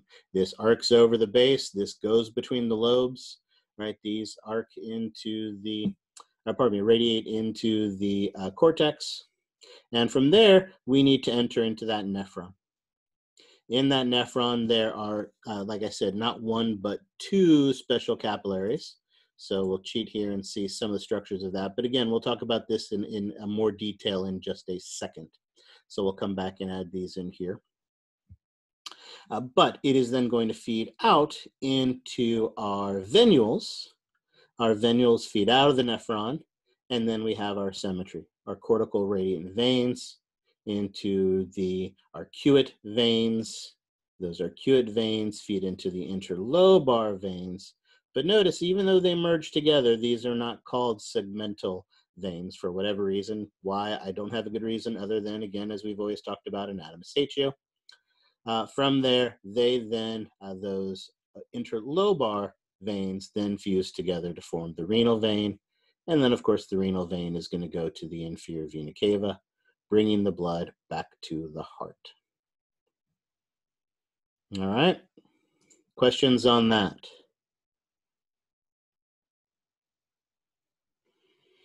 Alrighty, then let us then go back to our picture to talk a little bit more about what's going on in the nephron, because we need to elaborate on this just a little bit, and then we're actually going to go into great detail about the nephron. But let us start first by going back to the whiteboard and finish in those last few things. As I mentioned, one of the things that is special about our nephron is that it has not one, but two capillaries. It's a little harder for me to be subtle when I'm typing these things instead of writing them like I normally would be. It's actually kind of 2.5, or we could even think of it maybe as a third, but we'll explain what that is in a minute. Our afferent arteriole's job is to feed into the first capillary. The first capillary is a highly specialized capillary known as the glomerulus. For those of you who had me for 430, that term glomerulus may seem mildly familiar because way back in the very beginning of 430 when we were doing tissues, the very first tissue we looked at was a simple squamous epithelial tissue. Hold on a second, I need a drink. And where we looked at it was in the kidney. In the kidney, we find a specialized structure that was known as the renal corpuscle, where we had a capsule that was made up of a simple squamous epithelial tissue. And we talked about how it wrapped around a very special capillary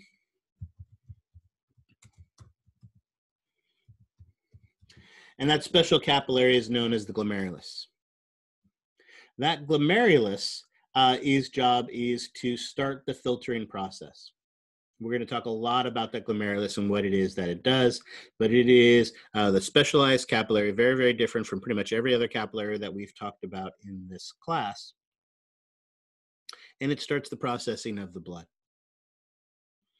There is then a second capillary. That second capillary is known as the peritubular.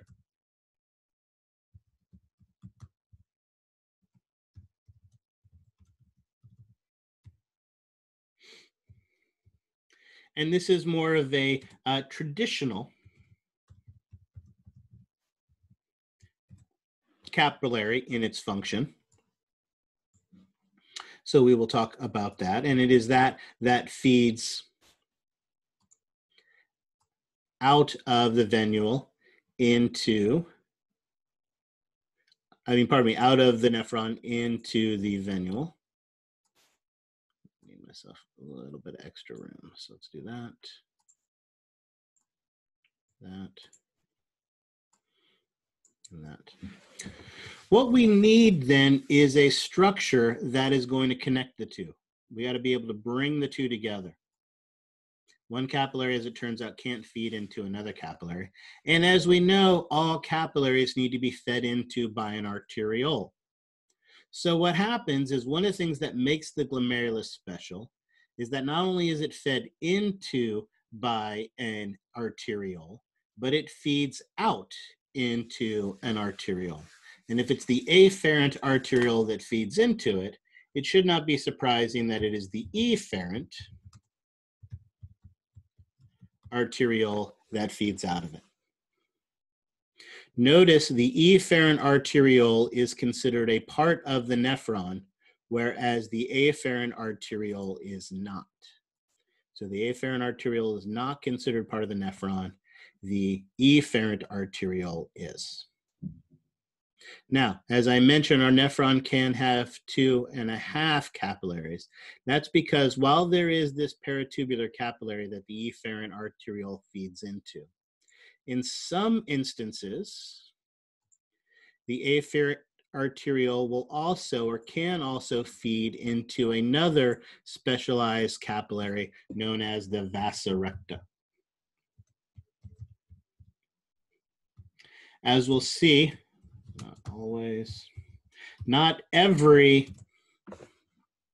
nephron is going to have a vasa recta, but some of them will have a vasa recta, and so those that do have a vasa recta will need to be fed into as well. So this vasa recta is not always present in the nephron. That's why we call it 2.5. But every nephron has a glomerulus. Every nephron has a peritubular capillary. And so we have the path of the blood entering into the nephron. It gets processed by these blood vessels in the nephron and the tubules of the nephron, and then it leaves out the venules. So here we complete our path.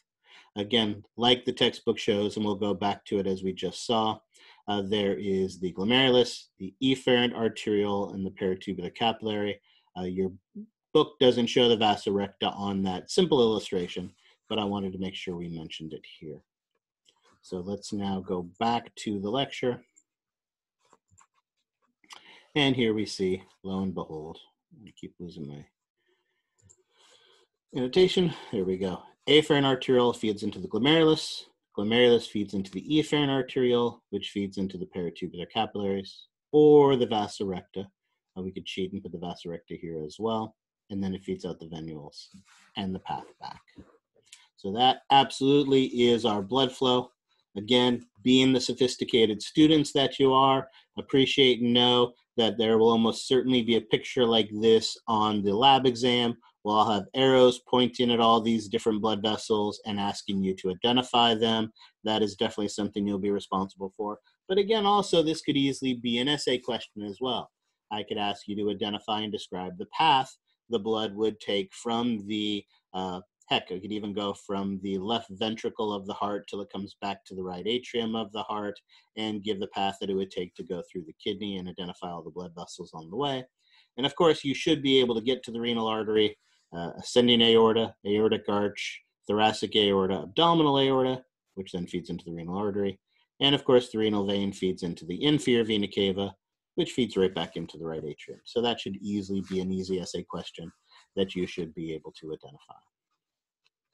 All right, questions on the blood flow through our kidney.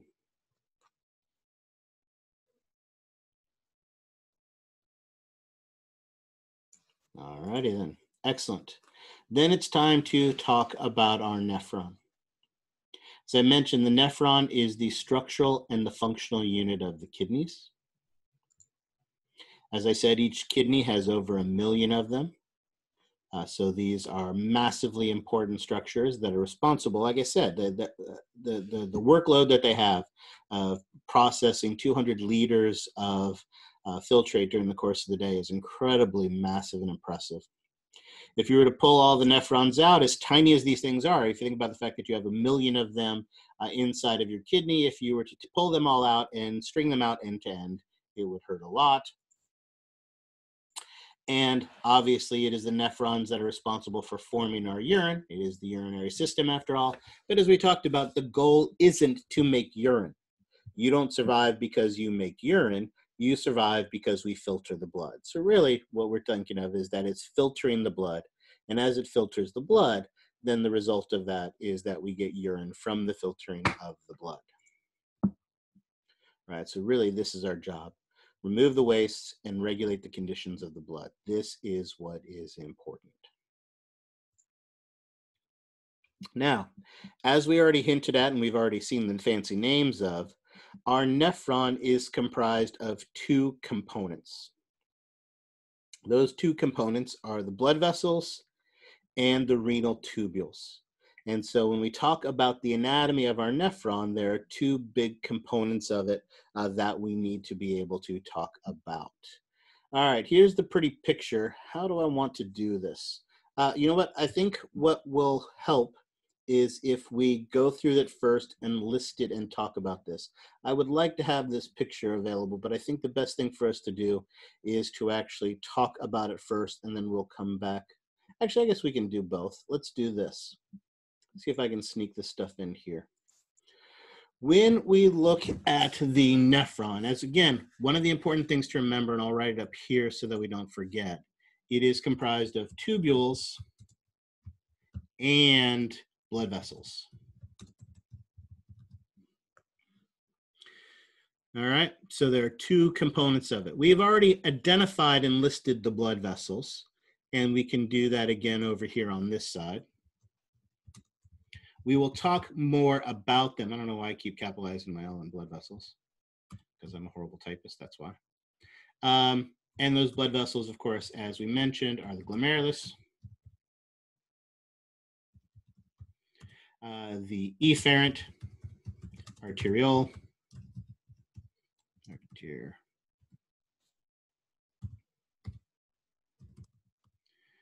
that doesn't look right. There we go.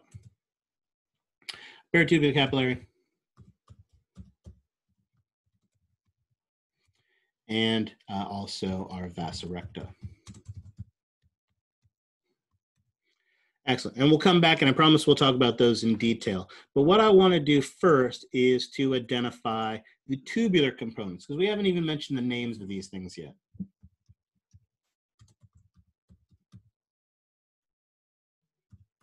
That make them up. And conveniently enough, there are, if we think of the vasa recta, 4 blood vessel structures, and conveniently enough, there are 4 tubular structures.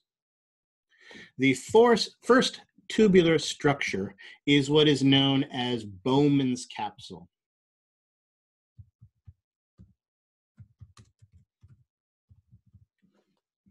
Bowman's capsule, of course, is called Bowman's capsule because good old Bob Bowman was the first person who described it and illustrated it and published it in a book. But the other thing Bowman's capsule can be called, and it is perfectly acceptable to do this, is to call it the glomerular capsule.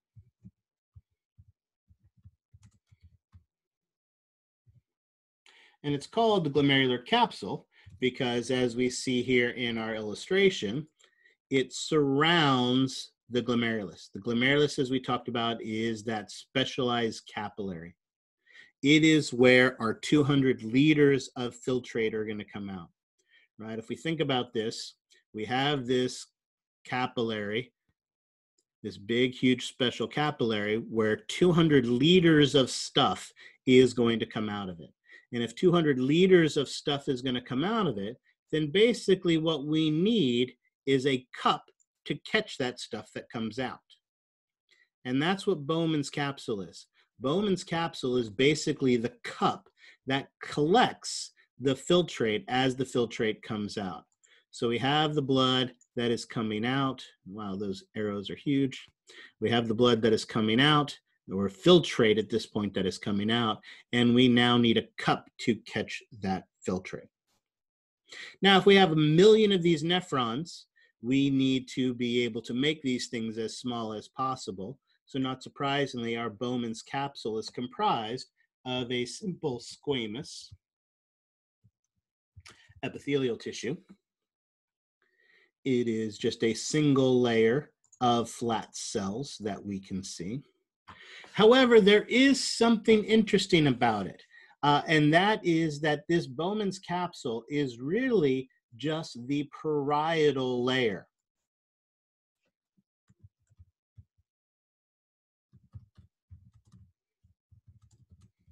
Oops. Parietal layer of cells. Right, this simple squamous epithelium here is a parietal layer of cells. As it turns out, and let me do my drawing here and slightly change the color to emphasize this, Bowman's capsule actually expands out to wrap around the capillaries of the glomerulus. These, now I'm going to need to see if that does it. This particular layer here, oops, wrong direction. Do that. This particular layer here that is attaching to it, and so that didn't do what I wanted it to do, are made up of special cells, and those special cells are known as podocytes. So we also have a visceral layer. This visceral layer is made up of very specialized cells called podocytes. And these podocytes wrap around and help to stabilize the glomerulus. So when we talk about Bowman's capsule, what we're really talking about here is this parietal layer of cells that form the cup. In fact, this whole structure has a name. This whole structure right here, from there,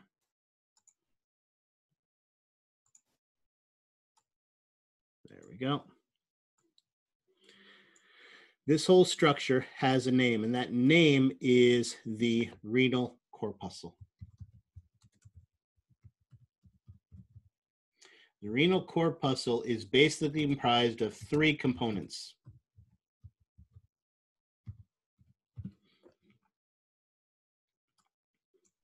The first of those components is the glomerulus. The second is the parietal layer.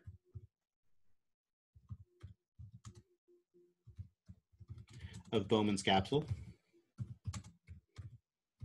the simple squamous epithelial tissue. And the third component is the space in between. After all, if our job is to have a cup where we can collect things, then we need that space, and that space is known as Bowman's space.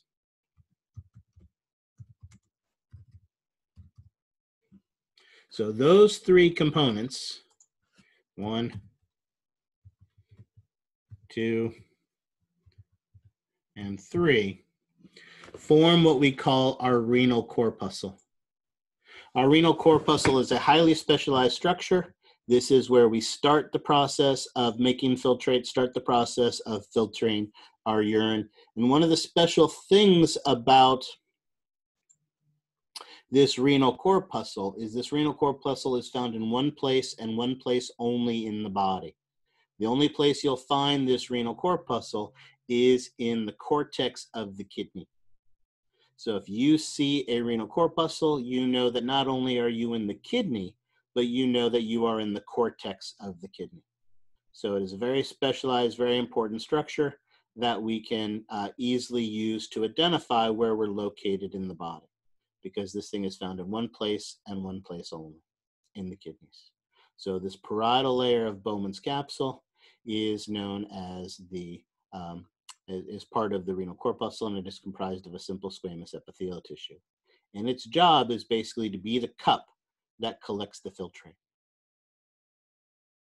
All right, so that is part one of our renal tubule. That is Bowman's capsule. Notice from there, we then have all these tubules that are going to be involved in processing the filtrate. Right here, once again, this reaches and receives 200 liters of filtrate, and then we need to process and bring most of it back. And that is the responsibility of these tubules, the remaining renal tubules. Notice these renal tubules basically have a couple distinct characteristics about them. The first part of it is all twisty and turny, and it is closest to the renal corpuscle. So this part here, our second tubule, is known as the proximal convoluted. Proximal because it is closest. There, I did it again.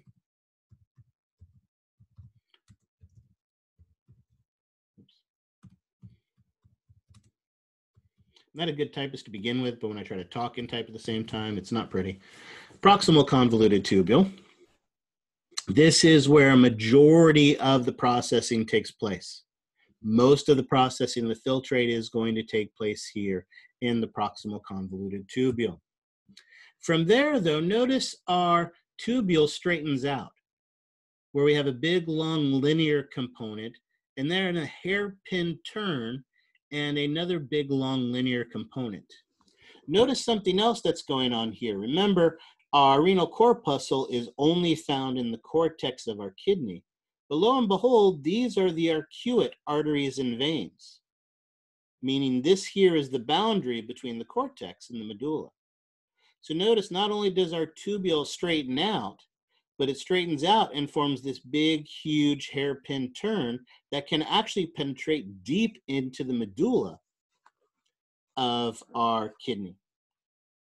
This component here is what is known as the loop of Henle.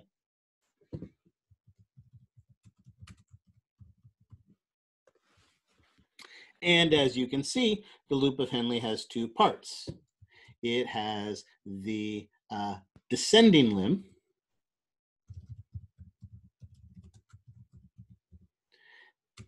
and the ascending limb. And I need that like there. Excellent. Notice after it comes up the ascending limb, it goes back into another twisty and turny convoluted tubule. However, this convoluted tubule is further from the renal corpuscle, and because it's further from the renal corpuscle, it is known as the distal.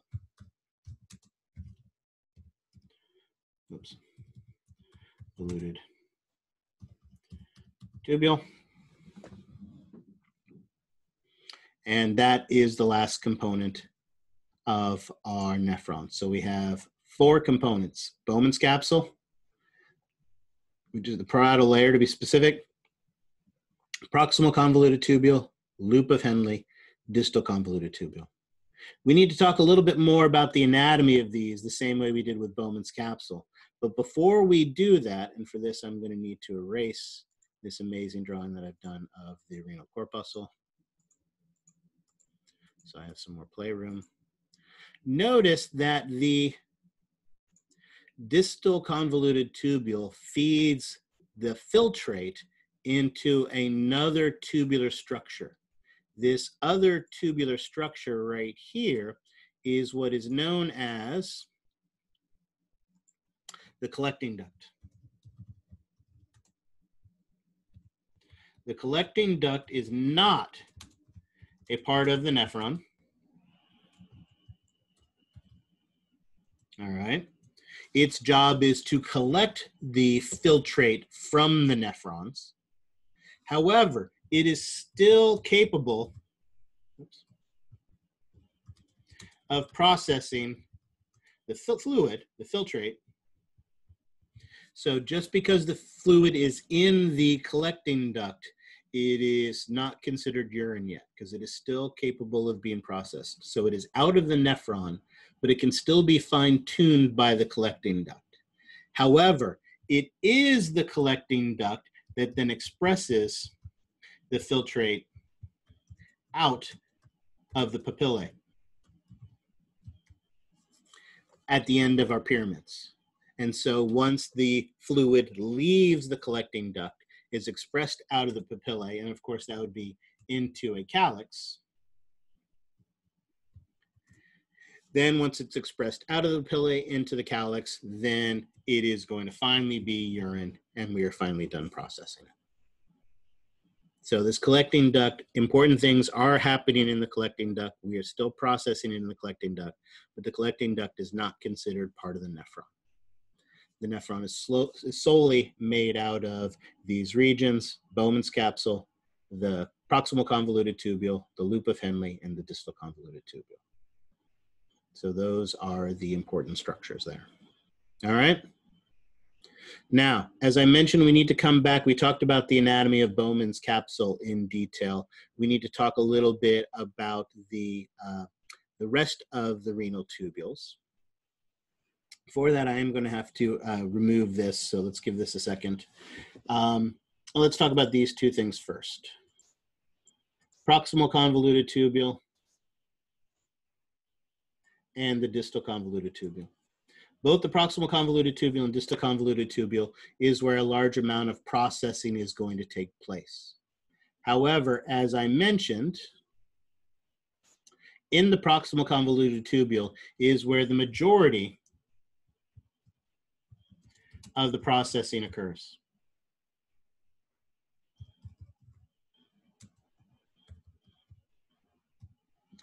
Because of that, if we were to look at the anatomy of the proximal convoluted tubule, there are going to be some specializations to it.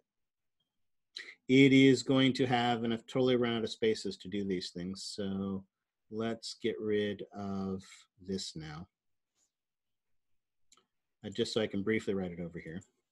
In our proximal convoluted tubule, we have more extensive microvilli. Remember, microvilli are non-motile finger-like extensions of the cells. And as such, they're not moving the substance inside of them, but they are dramatically increasing the surface area. So by having extensive microvilli in these, oh, and actually we should go back a second. These are going to be simple cuboidal epithelial tissue cells. They're going to have a more extensive microvilli, bigger surface area for more processing to take place. But unlike the respiratory system, here, a large amount of the processing is active. So the other thing that we're going to see in these cells is they have a massive number of mitochondria.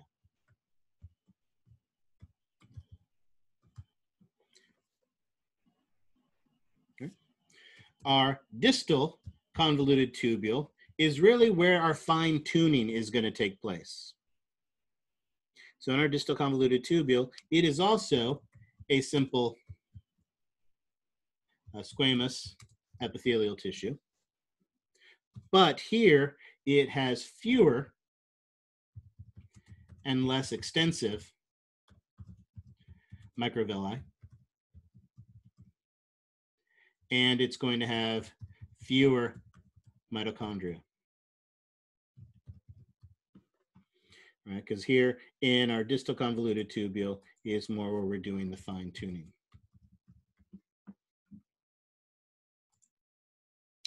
Well, then the question becomes, what's happening here in our loop of Henle? If we're processing up here in the proximal convoluted tubule and the distal convoluted tubule, what is the loop of Henle? And loop of Henle's main job is to play a role in both the osmolarity of the filtrate and also the concentration. Hopefully you're all staying properly hydrated, and if you're properly hydrated, you typically produce a large volume of very dilute urine. However, if you become dehydrated, then typically the volume of urine you produce decreases, and it typically becomes more concentrated. So for instance, it's a smaller volume, but a much darker yellow coloration because it becomes more concentrated and it becomes a smaller volume. That difference you've seen between dilute urine and concentrated urine has to do with the conditions of your body. And it is here in the loop of Henle where we have more control over that osmolarity and the concentration of volume. Again, osmolarity obviously is concentration of solutes. So concentration of the volume, let's make sure we emphasize that as well. And I guess I have to extend that out to make that point. The volume of urine that is going to be produced as well. To do that, as you can see here from our illustrations, there is differences in the anatomy between the descending limb and the ascending limb. The descending limb is actually what is also known as the thin limb. So our descending limb, more specifically, is the thin descending limb, whereas the ascending limb is thick. And the reason for that, and let's go back and I can do this here. The descending limb is thin because it is comprised of simple squamous epithelial tissues, whereas the thick ascending limb is simple cuboidal. In fact, it is more similar to the distal convoluted tubule than it actually is. So if I do that there, then that actually lines up. Perfect. Our thin limb is a simple squamous. Our thick limb is a simple cuboidal epithelial tissue. And so not only are they different anatomically, but not surprisingly, then they're going to be different functionally as well. And so it's going to be here in the thin limb where we're going to be able to control the osmolarity, and we're going to be able to affect the concentration or volume of our ultimate urine that we are producing. All right, so we have these differences in the anatomy, and even the distal convoluted tubule, which I mentioned is not a part of the nephron, but does process. And because it's processing, this collecting duct also is going to be comprised of simple cuboidal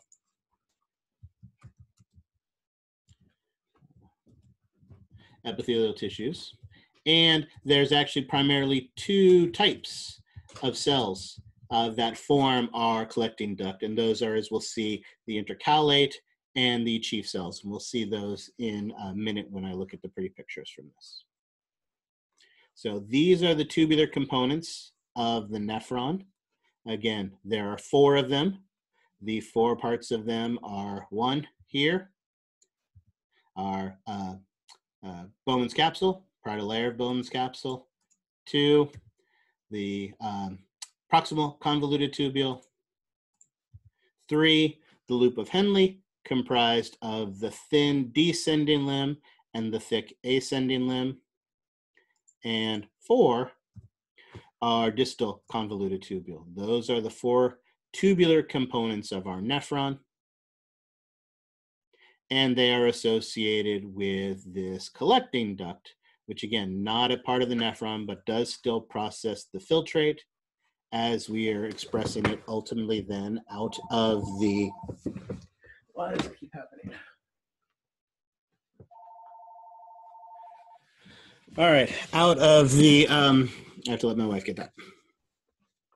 Out of the nephron and then ultimately out of the kidney, where it then becomes urine. Now, as I mentioned, I've seen the describe the anatomy of this. But what I like about this picture from your textbook, and then so for this, I now need to delete this stuff that I've put over here, because as we do that, then we can see the pretty pictures from your textbook that talks about and emphasizes these things. So I need to move these things over here. And notice then now as we look through the pretty pictures, here we see the illustration of those simple squamous cells that are making the parietal layer of Bowman's capsule or the glomerular capsule, forming the cup that is part of that renal corpuscle. Here we have that specialized podocyte that is that visceral layer of Bowman's capsule sitting on top of the glomerulus. It is a special cell called a podocyte that are found there. Here we see what our proximal convoluted tubule cells look like. Again, they're simple cuboidal cells with extensive microvilli for increased surface area and extensive mitochondria. Here we have that thin descending limb of the loop of Henle, which feeds into the thick ascending, which basically, as we mentioned, looks the same as our distal convoluted tubule. Notice both of these are going to be cuboidal cells with fewer microvilli and fewer mitochondria in them. And then, as I mentioned, it is going to then feed into our collecting duct, which has those principal cells and the intercalated cells, the two different types of cells in it, where we can still process. All righty. So questions on the anatomy of these cells? Yes, I have a question. Yeah. So just to be clear, starting at the proximal convoluted tubule, it has simple cuboidal epithelial tissue, and then the descending limb has simple squamous, and then the ascending limb has simple cuboidal, and then the distal convoluted tubule has simple squamous. No, distal convoluted tubule is also simple cuboidal, as is the collecting duct. So basically, we only have two tissue types here, simple squamous and simple cuboidal. The parietal layer of Bowman's capsule is simple squamous. The thin descending limb of the loop of Henle is simple squamous. Everything else is simple cuboidal. However, notice there are some differences. The simple cuboidal and the proximal convoluted tubule have more microvilli and more mitochondria, whereas those in the thick ascending limb and the distal convoluted tubule have fewer mitochondria and fewer microvilli to them. And then the collecting duct actually has two different types of cuboidal cells. Now we can actually see this histologically. This is one of the things that we wanted to talk about. And so this is actually an opportunity where we can actually, this is a great lead into this. Let's go and take a look and a reminder. Where is it? Here. Remember, in your study area, right? If we go into our study area, and actually I will save us some time and do that. No, that's not what I want. That's what I want. Under your study tools in your study area is a link to that virtual anatomy lab that is here on Cosumnes River College's site. And if we go down to the urinary system, we have the models and charts, which we'll take a look at a little bit. Actually, we'll take a look at in just a minute here. But the other thing we have here is some great histology. Let's actually go to the histology first. Perfect. Excellent. Notice what we see here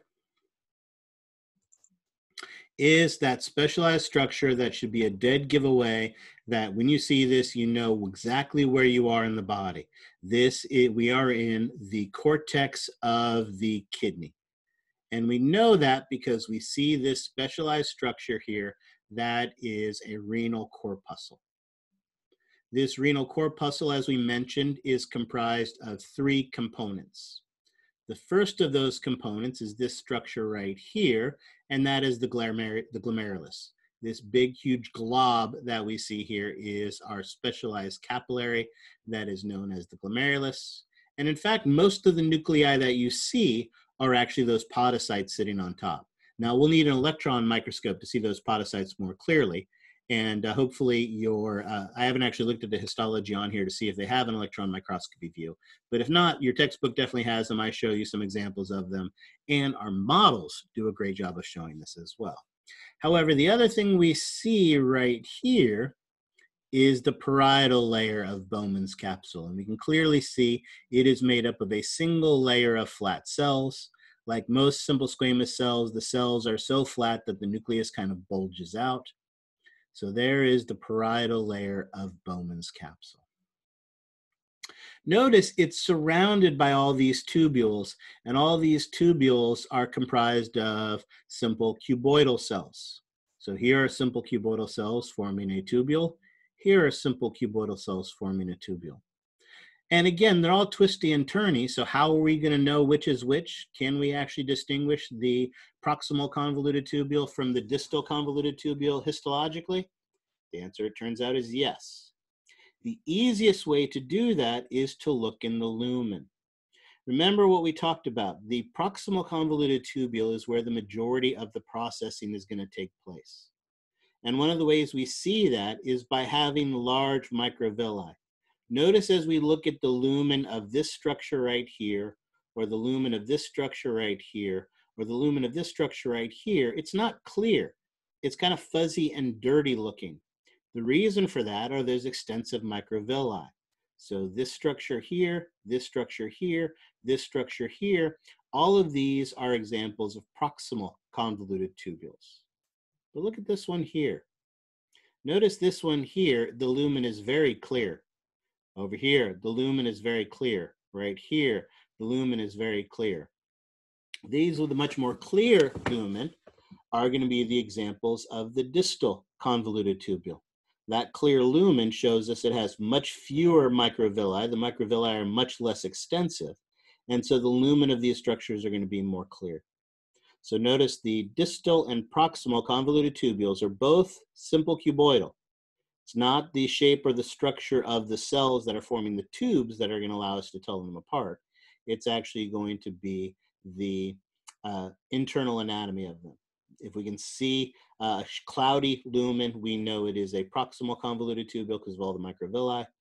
If we see a clear lumen, then we know it's the distal convoluted tubule.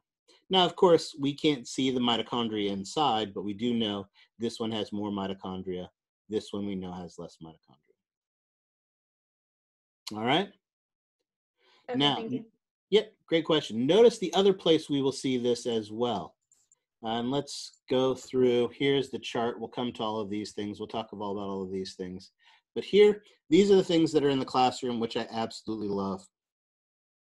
In our classroom, we have these plaques that have 3 models on them. Here is our first model, and it is the gross anatomy. Notice in the gross anatomy, we can clearly see the cortex and the pyramids and the columns and the blood vessels and the sinus and the calyces and all the fun anatomy there. And again, notice they've done a really nice job of showing us all the anatomy there. They actually show it to us a second time where they emphasize the blood vessels that we can see here. So notice we see all of that really nicely. However, on the plaque next to it, we also have these more microscopic views. Notice what we can see here is we are looking inside of one pyramid and some of the cortex that surrounds it. Notice again, those arcuate arteries and veins are located at the border between the medulla and the cortex. And notice here, we can see those cortical radiant arteries that would feed into an afferent arteriole that would then feed into a nephron. So we see a couple examples of nephrons. Notice here we see all the renal corpuscles, right? We know this is Bowman's capsule, and even though we can't see it, we know inside is going to be that glomerulus because they've opened a couple of them up for us. And then notice here we have that glomerulus feeding into Bowman's capsule, into the proximal convoluted tubule, into our loop of Henle. Notice some loop of Henles are short, only go a little bit into the medulla, or some actually won't go into the medulla at all. But some of these loops of Henle go deep, deep, deep, can go almost to the very bottom of our medulla and come back up. When they come back up, they come to the twisty, turny part that is the distal convoluted tubule. And then, of course, they leave the nephron into our collecting duct, which takes the filtrate and expresses it out the pyramid to form our urine. So here we can see the tubular anatomy that we just talked about, Bowman's capsule. Here we see the proximal convoluted tubule, loop of Henle, distal convoluted tubule. So we can see all of that. And then right next to this structure is an up close and personal look at our renal corpuscle. Notice here we have the simple squamous epithelial tissue, which is the parietal layer of Bowman's capsule. Here we have the glomerulus inside that specialized capillary. And here they've shown us so we can actually see the capillary. But notice on this side, what they've done is they've shown for us those special podocytes. Remember, the podocytes are the specialized cells, the visceral layer of Bowman's capsule that is here, wrapping around and supporting the glomerulus, the capillary. They're called podocytes because they have these big foot-like processes, and we'll see what they look like on a electron microscopy view in just a minute. But we get a sense of those foot-like processes from those that surround those. So again, we have the space in here, which is Bowman's space, the glomerulus, and the parietal layer of Bowman's capsule. So here we have a renal corpuscle. Notice it's being fed into by the afferent arteriole, fed out of by the efferent arteriole, and we'll go to the peritubular capillaries. But notice also our Bowman's capsule feeds into our proximal convoluted tubule. So while it collects the filtrate, it feeds it into our proximal convoluted tubule. And notice they've kind of tried to emphasize that they're making it all fuzzy looking to show all of the extensive microvilli that would be on this as it carries that filtrate and processes it. So notice we can see these things both histologically on actual histology slides and identify them, but we can also see them here on these great models that we have as well. So here we are seeing in illustrations, in models, and in actual microscope slides, we're able to actually see the anatomy of all of these tubules. All right, questions on that? All right, so again, here we see all of that anatomy of the tubule components of our nephron. However, as we mentioned, we also have our blood supply that we need to talk about. And again, we've already identified the 4 structures that are going to be part of the nephron's blood supply. They are, again, first the glomerulus. Secondly, they're going to be the efferent arteriole.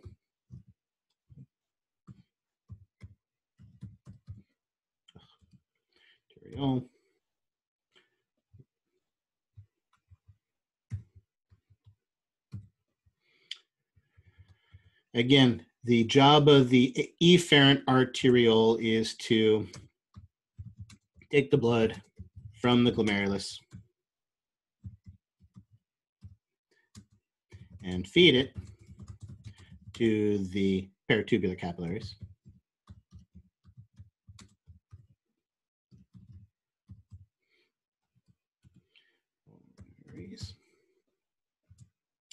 And that is our third component.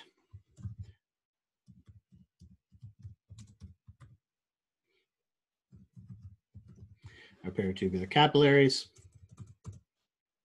And again, we'll kind of put it as a 3B. We have the vasa recta. Oops. We have the vasa recta. Now, as I talked about, and again, I'll do it here with the pretty words, and then we'll take a look at it with the pretty pictures. The glomerulus is a highly specialized capillary. Some of the ways that it is highly specialized, it is high pressure. Right? If you remember back to when we talked about the cardiovascular system, one of the parts that were more challenging to most people, but we talked about the capillary exchange. And if you remember when that capillary exchange took place, the primary factor that determined which way things moved in the capillary was the blood pressure. If you remember at the arterial end of the capillary, the blood pressure was 35 millimeters of mercury. And when you got to the venous end, it was 17 millimeters. I'm sorry, so yeah, so 35 to 17. We saw that difference in them there. All right? So those are the differences in pressure. The glomerular pressure is much more higher. It is actually closer to 55 millimeters of mercury, much, much higher than we see in a typical capillary. All right. One of the ways that if you think about it, it kind of makes sense. The glomerulus is special because it is fed into and out of by an arteriole. So again, most capillaries feed out of them into a venule. Venules are veins, they're lower pressure. Arteries are higher pressure. So it has a high pressure blood vessel coming into it, a high pressure blood vessel going out of it. So it is high pressure that way. The other big difference between the capillaries is, remember when we looked at a typical systemic capillary, or the respiratory capillaries that we looked at, there was the two-way movement of material. Things moved both into the capillary and out of the capillary. In a systemic capillary, typically they moved out at the arterial end and back in at the venous end. However, in the glomerulus is a one-way capillary. Things only move out. Right? And in fact, this is where we make our filtrate. So the 200 liters of stuff that filter out of our glomerulus. This is where we make our filtrate. It's only a one-way capillary, it only comes out. And let's actually put that back up onto that line, which gives me room to say one more thing. The other big way that our glomerulus is specialized is it is a fenestrated capillary. If you remember when we talked about most systemic capillaries are continuous, where it has a completely intact epithelial tissue to it, simple squamous endothelium, that is our capillary, and that's what we saw, for instance, the respiratory system. But remember back in the cardiovascular system, when we talked about blood vessels, we talked about how some of the capillaries can have fenestrations, additional pores in them. And those larger pores, basically, as the name indicates, makes them more porous, makes it easier for things to come out. So by having a fenestrated capillary, there's more space for larger things to be able to get out. So it is a fenestrated capillary, and this is where we make our filtrate. Efferent arteriole is just a conduit, like all arteries, carrying blood from one location to another. And it brings it to our peritubular capillaries. Our peritubular capillaries are more typical capillaries. Again, one of the ways it's typical is there's two-way movement of stuff.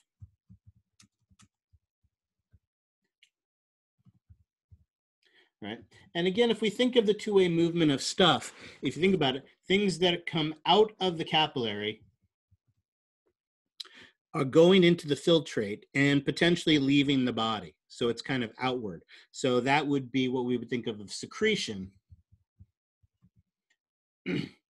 Whereas also things that are brought back into the capillary are going to stay in the body, or more specifically, be brought back into the body.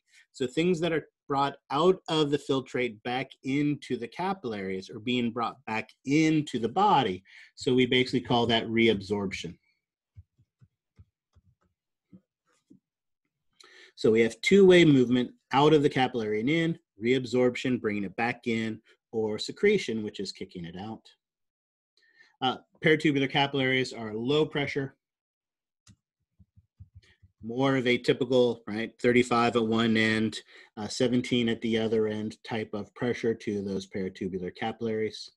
And as the name would indicate, peritubular, they are basically wrapped around the proximal convoluted tubule and the distal convoluted tubule. All right, and around our small loops of Henle. But remember, some of our loops of Henle, we said, could be really large. In the really long loops of Henle, we are going to have a very specialized drape-like capillary that is going to wrap around them. And that drape-like capillary that wraps around them and plays an important role in regulating that osmolarity is going to be the vasa recta. So only the nephrons that have really long loops of Henle can also have a vasa recta, or will, I should say, have a vasa recta wrapped around them. All right. All right, I've written this out, but and hopefully that makes some semblance of sense. But as often, I think the best way to see this is actually look at the pretty pictures of this. So I think I'm going to have to get rid of this. So I'll leave this here one more second so you guys can see that, or finish writing it down if you need to. But let's go ahead and get rid of that now so that we can actually take a look at the pretty pictures of all of these things. So we can go ahead and erase this now, or just clear that. Bingo. And then we can take a look at the pretty pictures. So like I said, 3 capillary beds and that efferent arteriole are what comprise the nephron. First is the glomerulus. Here is that histology again, that beautiful, beautiful histology. Here we can see that glomerulus. Again, here we see the parietal layer of Bowman's capsule wrapping around it, and the space in between, that Bowman space, where we're going to collect the filtrate. So here's our glomerulus, where we are going to make that filtrate. That is what takes place here. Right? Again, it is a highly specialized capillary, high pressure, fed into by an arteriole, fed out of by an arteriole, fenestrated in its anatomy, and it has those special podocytes that wrap around it. In fact, if we go back to the model that we were looking at, why didn't that work? There we go. Again, here we see the same thing here. Here is that glomerulus. Notice this one, they kind of show us the fenestrations. I think that's what these dots are supposed to represent. They're not the nuclei. They're supposed to represent the fenestrations, the holes in this capillary. Here we see the podocytes sitting on top of it. And again, it is fed into by the afferent arteriole, feeds out of by the efferent arteriole, and it is surrounded by Bowman's capsule. And then, of course, the space where we're going to collect that filtrate is Bowman's space.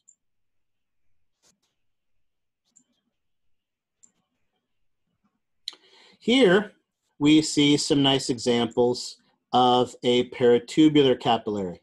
Notice this paratubular capillary is wrapped around the proximal and distal convoluted tubules. Notice it is being fed into, hold on, I gotta grab this and move it out of my way. Come on, there we go. Notice it is the efferent, and here, let me highlight this. Afferent arteriole feeds into the glomerulus, efferent arteriole feeds out, and that efferent arteriole that feeds out feeds into the paratubular capillaries. These paratubular capillaries wrap around the tubules, as their name would indicate. These are typical capillaries, two-way movements of materials into and out of the blood supply. So things coming out of the blood into the tubules would be secreted, expecting to be part of the urine, and things that are brought back in are saved from leaving the body, so we're reabsorbing those. It's a lower pressure capillary, and it feeds into a venule that feeds into the cortical radiant vein. Now notice this particular nephron has a very short loop of Henle, and our illustrators tried to emphasize that the paratubular capillaries are wrapped around this, but it can drape over this part as well.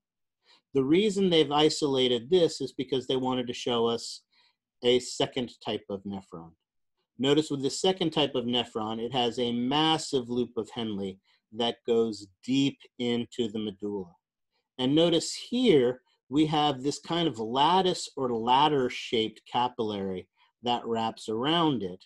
And this ladder or lattice-shaped capillary that just wraps around this extensive loop of Henle is what is known as the vasa recta. Now notice they didn't put a paratubular capillary on this one, but this one absolutely will have a paratubular capillary as well. So again, what our artist has tried to represent here is the paratubulars is on the proximal convoluted tubules on the small loops of Henle. The vasa rectas are just on the long ones, but it's not an either or situation. There are plenty of these that have both, would have both a paratubular and a vasa recta. All right, excellent. Last thing, and here I love, you know how I love these electron microscopy views from your textbook, but I like this one particularly, I think because these little things look like brains, and being a neuroanatomist, I love anything that looks like a brain. But what I love about this picture is that this is an electron microscopy view just of the blood vessels. And notice here, we really get a sense in the difference of our two main capillaries. These brain-looking structures are the glomeruli. Notice they're capillaries that must be tightly packed inside of Bowman's capsule. So Bowman's capsule, which obviously we can't see, wraps around this, keeping it in that tight bundle. However, these much looser open capillaries are the ones that would wrap around the would wrap around the proximal and the distal convoluted tubules. So these are the paratubular capillaries. In fact, notice, and they've highlighted this on the pretty picture, here would be the cortical radiant artery feeding into the afferent arteriole, which feeds into a glomerulus, which feeds out into the efferent arteriole, which feeds into the big loose paratubular capillary. Now, why they put this on the bottom of the screen instead of just flipping this image and putting it at the top, who knows? But one of the cool things about it is you can see that relationship between these structures. The afferent arteriole into the glomerulus, the efferent arteriole into the paratubular capillary. So there you go. That is the anatomy of our nephron. And again, here's the pretty picture that goes along with this. Here we have a paratubular capillary around the glomerulus, right? The efferent arteriole and the vasa recta, the four blood vessel structures, and the four tubular structures, Bowman's capsule, the parietal layer of Bowman's capsule, proximal convoluted tubule, loop of Henle, distal convoluted tubule, the four components of our tubular components of our nephron. All right, and as we can kind of hint at, you would see that there are two primary types of nephrons. Those that have the short loops of Henle that just barely penetrate, or in some cases don't penetrate into the medulla at all, and those with the big, huge, extensive loops of Henle that go all the way down. The majority, 85% of our nephrons, are the ones with the short loops of Henle, and those are called cortical nephrons. The ones with the super long loops of Henle, notice they only make up 15%, but when you're talking about over 1 million of these, 15% is still a massively large number. These with the extensive loops of Henle that go deep into the medullary to the medullary pyramids are known as the juxtamedullary nephrons, which of course is a term I'm certain you will have to spell at some point during the exam. These with the long extensive loops of Henle, remember the loops of Henle are what affect the osmolarity of our urine and the concentration of our urine. So these juxtamedullary nephrons help us to produce both our dilute and our versus our concentrated urine, and they affect the osmolarity of it as well. And I think I have one more pretty picture. Here we go. Notice here's our cortical, and again, this is a more accurate illustration. With our cortical nephrons, the paratubular capillary will cover the loop of Henle as well as the proximal and the distal convoluted tubules. Whereas with a juxtamedullary nephron, here we see that we have a paratubular capillary around the proximal and the distal convoluted tubules, and then that lattice-like or drape-like capillary over the extensive loops of Henle. And there's one more place where we can see this as well. Actually, there's a couple more places, but the last one I'm going to show you for right now. If we go back to, where'd it go? Here. If we go back to this picture and we go back to this one here, and let's cheat and get rid of the pictures. Notice here, as we saw, here when we look at the blood vessels, we saw all of the tubular components that were here. Bowman's capsule, proximal convoluted tubule, loop of Henle, distal convoluted tubule. And now we can see this is representing a cortical nephron, and this is a juxtamedullary nephron. But notice also they've represented the blood vessels for us here as well. Notice we have our afferent arteriole feeding into the glomerulus. we have our efferent arterioles feeding out. And notice these structures here represent the paratubular capillaries. Notice they'd be fed into red end and coming out blue end. So again, these are representing those paratubular capillaries. However, notice down here deep in the medulla, we have a more lattice appearance capillary. That would be the one that would be associated with these long loops of Henle. Basically, all they've done is separated the structures here so we see them independently. Here's our paratubular capillaries. Here's our vasa recta. So not only does this model show all of our tubular components of the nephron, but it shows us all of the blood vessel components of the nephron as well. The glomerulus, the efferent arteriole, the paratubular capillary, and the vasa recta. They've just separated them so that we can see them independently. All righty. Questions on that? I talked for a long time. I apologize for that. Let me take a look at our lecture. Where are we at with this? Where do we go next? A little bit of more anatomy. All right, there's only a little bit more left, but I have talked for a long period of time, and if nothing else, when we come back, we can review this one more time. So I apologize for going a little longer. It just was, there wasn't a natural stopping point for this, but we don't have a lot more to do, but I do want to do a lot more with the anatomy and the histology. So let's go ahead and take a break. We'll go ahead and take a 15-minute break, come back at 11:10. And 11:10, we will pick up from there. I know it's close to 11:30, but remember we start at 8. We didn't start at 7, so I get you till 12:30 if I need it. But let's take, we don't have maybe 20, 25 more minutes of stuff. So I'll tell you what, let's just take a quick 10-minute break. 10-minute break, come back at 5 after, so 11:05, and we will pick up from there. So let me go ahead and pause the recording. All righty.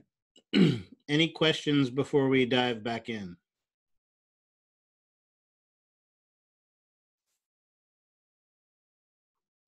All right, then like I said, what we need to do is a little bit more of a quick review of the material we've already talked about. Again, here we have some of the great pictures that we mentioned for our glomerulus. Here we can see those nice fenestrations, those pores that we have on it. But here we get a great illustration. Again, you know how much I love to make fun of our illustrators for doing a poor job of showing these things. But here we get this big centrally located cell body, and we have these big, long foot-like processes that stick out that give the podocytes their names. And their job is twofold. One is to provide additional support and structure to our glomerulus. Remember, the glomerulus is still a capillary. It is still a single, simple squamous epithelial tissue and a little bit of a basement membrane, and that's it. But the pressure in it is almost double what it is in a normal capillary. So it needs a little extra support and structure to it. Also, with these fenestrations, it is very porous. So a lot of materials are able to come out. So the other things that this foot-like processes do is they form these spaces called the filtration slits, and these filtration slips help to limit what is capable of coming out of the capillary. So they help to play a role in the formation of the filtrate as well. Again, the illustration is really beautiful. They kind of make it look this way, but of course you look at it and you think there's no way it could actually look that way. And then you look at it in this electron microscope. In this electron microscope view, it is colorized. So they're not this normal, beautiful green color that we see here. But here we can clearly see these big, huge, large foot-like processes that come off of the podocytes, and then the tiny little filtration slits that are in between them. So this really is what it looks like, and it is very, very cool looking when you get the chance to look at this in this great illustration. So we see that there. All right.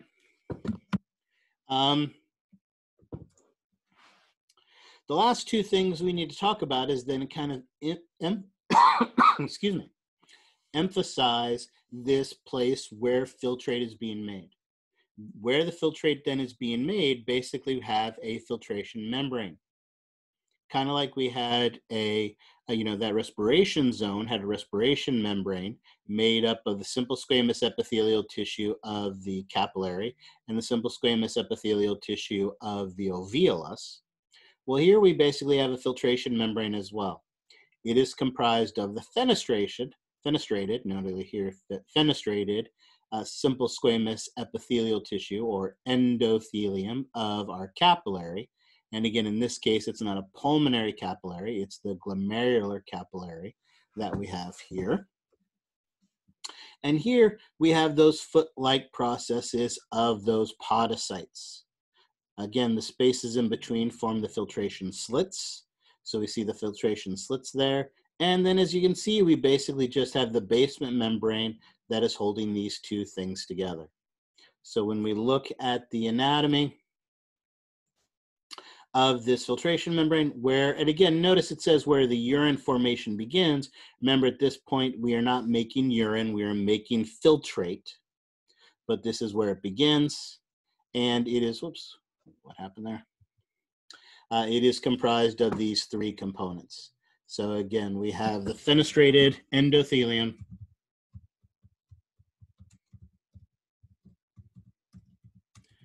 of the glomerulus,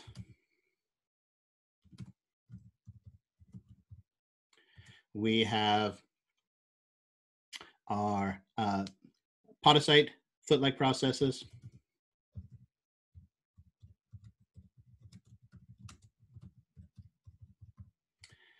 and then we have the basement membrane.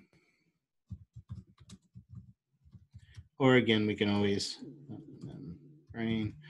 use the fancy term basal lamina, holding them together. And basically that forms the openings, the spaces, that is going to limit what comes out during the filtrate. All right. So no new information here, just a different view, a different way of thinking at and looking at these things. There is one more bit of new anatomy we need to talk about. And that is the regulation of the nephron. If you think about way back when we talked about the respiratory system, all of last week, one of the things concepts we talked about was the idea of that ventilation perfusion coupling, right? Because there are millions upon millions of alveoli in our lungs, at each alveoli, the conditions of the gases are not going to be identical. And so at each individual alveolus, we monitor the conditions of the oxygen, we monitor the conditions of the carbon dioxide, so we can change the dynamics that were taking on place there to optimize the efficiency of our gas exchange. Well, it's going to be the same thing here as well. If we have 25% of our blood going to our kidneys each minute and 1 million plus nephrons in each kidney, the condition of each individual nephron and what each individual nephron is going to be doing is not identical. So we again need that auto regulation, where we are going to be able to locally be able to monitor the conditions of how each nephron is working to maximize its efficiency. And to do that, we need a specialized regulatory structure. Again, it's going to be associated with each renal corpuscle independently. It's going to help to monitor and change the filtration rate. Let's talk about why this is important, right? Anyone who's ever seen, I Love Lucy before, one of the classic episodes is when she's sitting there at the candy conveyor belt. And her job is to check the candy, put it in the little piece of paper or whatever it is. And notice as more and more candy comes down, it gets harder and harder for her to do her job. And that's the issue. Remember, our job, our goal here is to process the blood. Right? That is going to be, we want to process the blood. We want to process the, clean the blood. Let's actually make it more specific. We want to clean the blood, make the blood appropriate. And the way we do that is by processing the filtrate. And herein lies the problem. If you think of it this way, if we produce too much filtrate, then the problem with that, let me give myself room to be able to write this. The problem with that is that we're not going to have enough time to process it correctly. Right, that's the I Love Lucy episode where the candy's coming down the conveyor belt too fast. She's not able to deal with it, so she starts shoving it in her mouth or sticking it in her dress or whatever else she's doing. She's not going to have enough time to process it. And if that occurs, our filtrate is going to be under-processed. And that is a bad thing. But the opposite can be a bad thing as well. If, on the other hand, we do not produce enough, or we produce too little filtrate, then the process goes too slow. And what happens is we have too much time.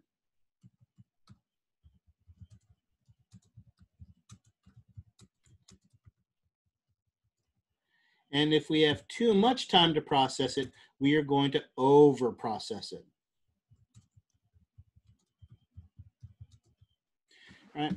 One of the most mystical and magical places in the whole wide world is, of course, as you know, the Jelly Belly factory, just down 80 from us. Hopefully you've had the opportunity to go. Obviously you can't go now, but hopefully once things get better, if you haven't gone, I highly recommend going. It's a very fun tour.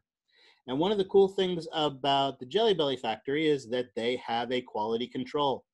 They have people there that inspect the jelly beans as they come through, and if the jelly bean has a wrong shape, or if two of them are stuck together or something like that, then those are pulled out. They don't meet the criteria that are set, and they end up in these big bags of flops. The flops look ugly, but they taste just like the regular ones, and they're like a half of the price. You can get a massive bag of them for like $3 or whatever it is. And so buying those flops is a tremendous amount of fun, right? Because you get cheap jelly beans, and who doesn't love cheap jelly beans? However, if you have too much time, if you have 5 minutes to inspect every single jelly bean that comes down the line, then you're going to over-process it, and you're going to nitpick it, and you're going to be over-processing it and pulling things out that normally would make it through. And that can be a bad thing as well. So our key to our nephron is, again, more is not always better. So we don't want to under-process it. We don't want to over-process it. And so we need to maintain the rate, an appropriate rate. And so that's really our goal. Our goal is to maintain an appropriate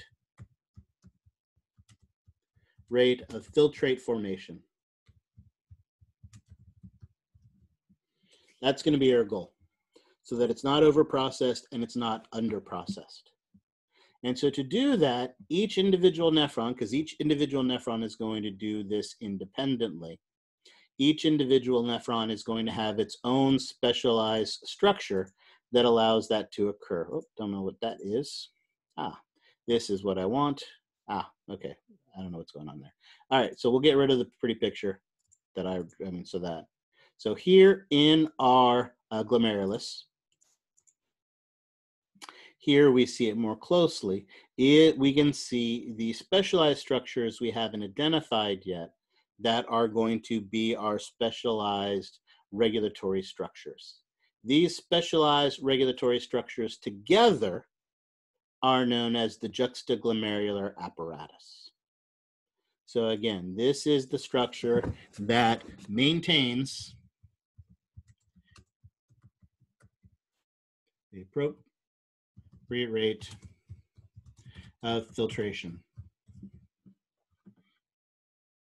And the juxtaglomerulus apparatus is comprised of 3 types of cells. And those 3 types of cells form 3 main structures. The first of them, I'm going to go ahead and write them out here, and then we'll go look at the pretty pictures and all the pretty words that do a job of showing this. The first of these are what are known as the macula densa cells.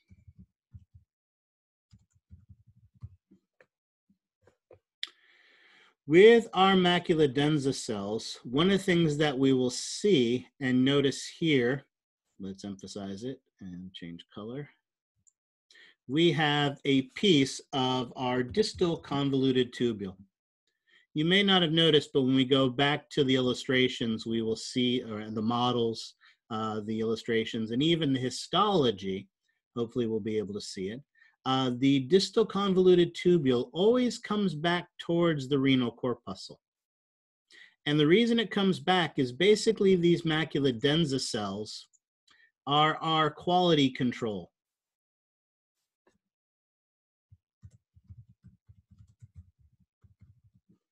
And if you're making a product, then basically near the end of the process, you want to check the quality control of that product. Our product here is, of course, going to be our urine. At this point, it's filtrate. And at this point here in the distal convoluted tubule, it is mostly urine. It's not fully urine yet, but it is almost urine. I like that better. Let's do that. Almost urine. It's close, but it's almost urine. And so what that means is now is a good time where we can check to see whether it is over or under processed. To do that, we have these macula densa cells. Now notice when we look at the anatomy, we know our distal convoluted tubule is comprised of simple cuboidal epithelial cells. Our macula densa cells, though, are tightly packed columnar cells. Oops. Columnar cells. And these tightly packed columnar cells contain chemo and osmo receptors. Basically, their job is to check the condition of our almost urine. Are we under processing it, or are we over processing it, or are we processing it just right? And that's our goal, to check to see if we're processing it just right. If not, if we're over processing or under processing it, then they're going to communicate to the other cells of the juxtaglomerular apparatus so that we can change the conditions. So this is our quality control. Here, right here, these tightly packed cells are our quality control. These are our macula densa cells. All right. Now, let's take, for instance, the example that our filtrate is being over-processed. We're not producing enough filtrate. Well, one of the things we're going to need to do then is bring more blood to our glomerulus. And so the way that our macula densa cells are going to do that, and actually we should say this here, our macula densa cells release nitric oxide. All right. That nitrous oxide is how it is going to communicate with the other two cells of our juxtaglomerular apparatus. The second cell of our juxtaglomerular apparatus are what are known as the juxtaglomerular cells.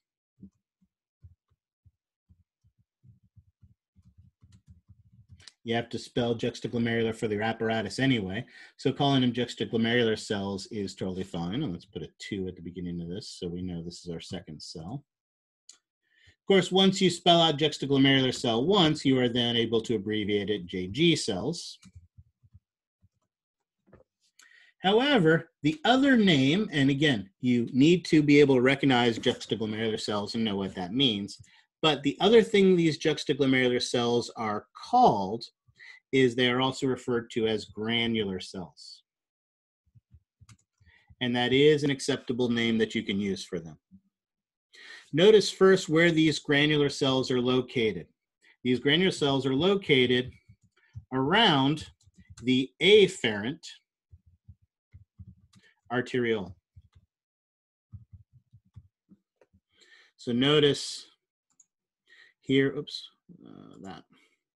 These enlarged cells on the outer surface of our afferent arteriole are the juxtaglomerular cells, or the granular cells. They're called granular cells because they are smooth muscle cells, but these are smooth muscle cells that also make hormones and proteins.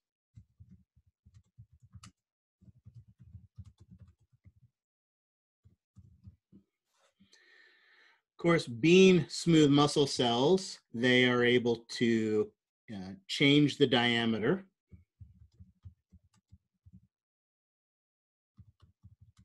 of the afferent arteriole so that they can change the diameter, increase and decrease in the diameter, which would increase and decrease the flow. So that's going to affect the flow of blood into them. But they also contain a large number of vesicles. And that's where they make the hormones and proteins. And that's actually where they get their name. They get the name granule cells because they contain a large number of vesicles. And so they have a granular appearance to them. So let's go back to as we were talking about. Our distal convoluted tubule with our macula densa cells decide, hey, we are over processing the filtrate. That means we're not getting enough filtrate made, which means we need more blood coming into the glomerulus. What these macula densa cells will do is release more nitrous oxide. Nitrous oxide causes smooth muscle to dilate. And when we dilate that, that is going to bring more blood to the glomerulus. More blood means more filtrate. Conversely, if we're under processing our filtrate, then that means we're making too much filtrate. And our macula densa cells notice that. They release less nitric oxide, and that causes our juxtaglomerular cells to constrict. Less nitric oxide means less relaxation. We constrict.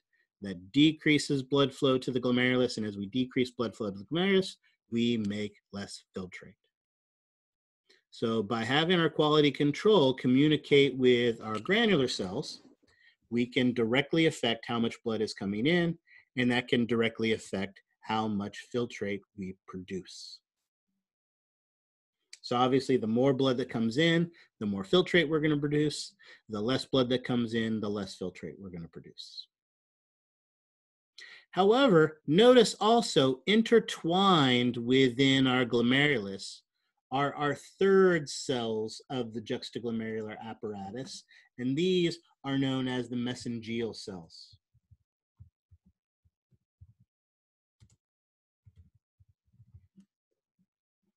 Now notice some of these are located outside of the glomerulus, some of them are inside of the glomerulus. We're not going to worry about distinguishing these. These are not muscle cells. I want to make sure to emphasize that. But they do contain a large amount of actin. Oops. Actin, of course, as we learned in the muscular system, is an important contractile protein, and that contractile protein is what helps us to move our muscle through space.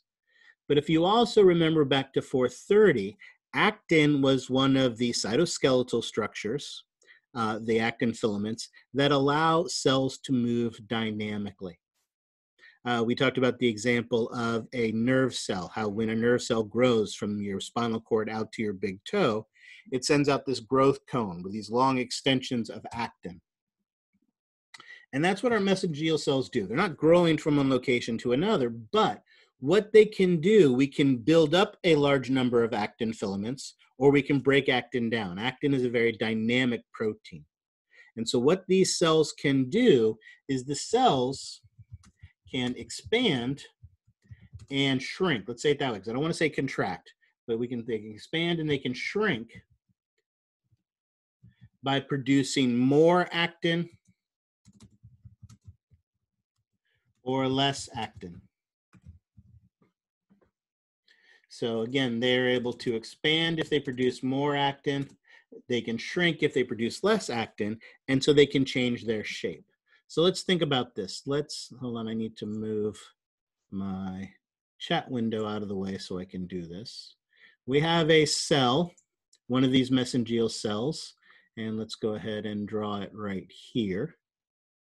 This mesangial cell that is located right in this region. What it is able to do using actin is it can expand its shape, and this cell can become bigger. If you think about it, as this cell becomes bigger, what it does is it pushes the pieces of the glomerulus outwards, right? And the way you can experience this is by making a fist.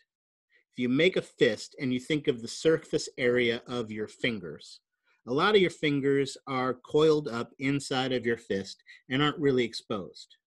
However, as you start to point your fingers and expand your fist outward, then the surface of your area of your hand becomes bigger. And that's what happens here. As these mesangial cells produce more actin and expand, the cells get bigger and they push the coils of the glomerulus outward. And as they push the coils of the glomerulus outward, when they expand, we get more surface area. Right? And of course, when they contract, we get less surface area. So basically, this changes the amount of surface area that our glomerulus has, where we can get more surface area or less surface area.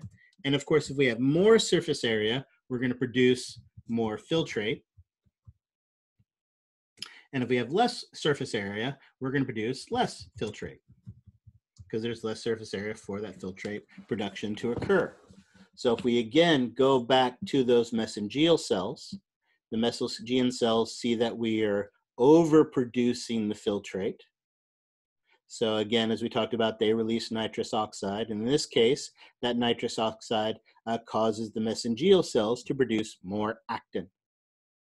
That expands the glomerulus, increase in the surface area, and more filtrate is going to be produced. Right? Because if we're over-processing it, then we're not making enough filtrate.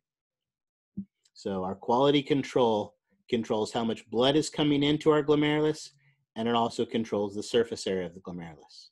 And so by controlling both, it controls how much filtrate we make.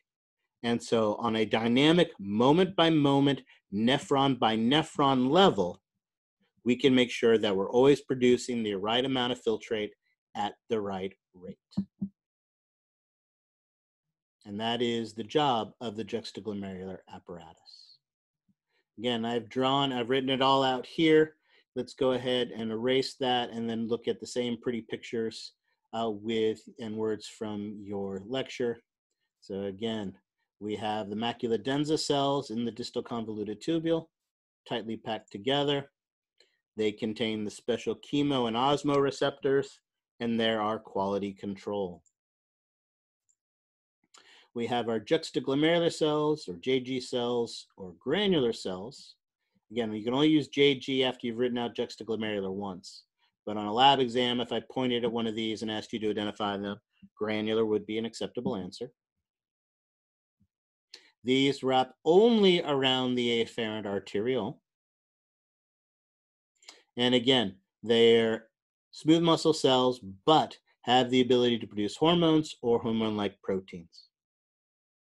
So they have an endocrine component, and those vesicles of those hormones and proteins are why they have a granular appearance. And lastly, we have the mesangial cells. Again, some outside of the glomerulus, some inside the glomerulus. You don't have to worry about distinguishing those. But they contain that contractile actin filament that, again, is not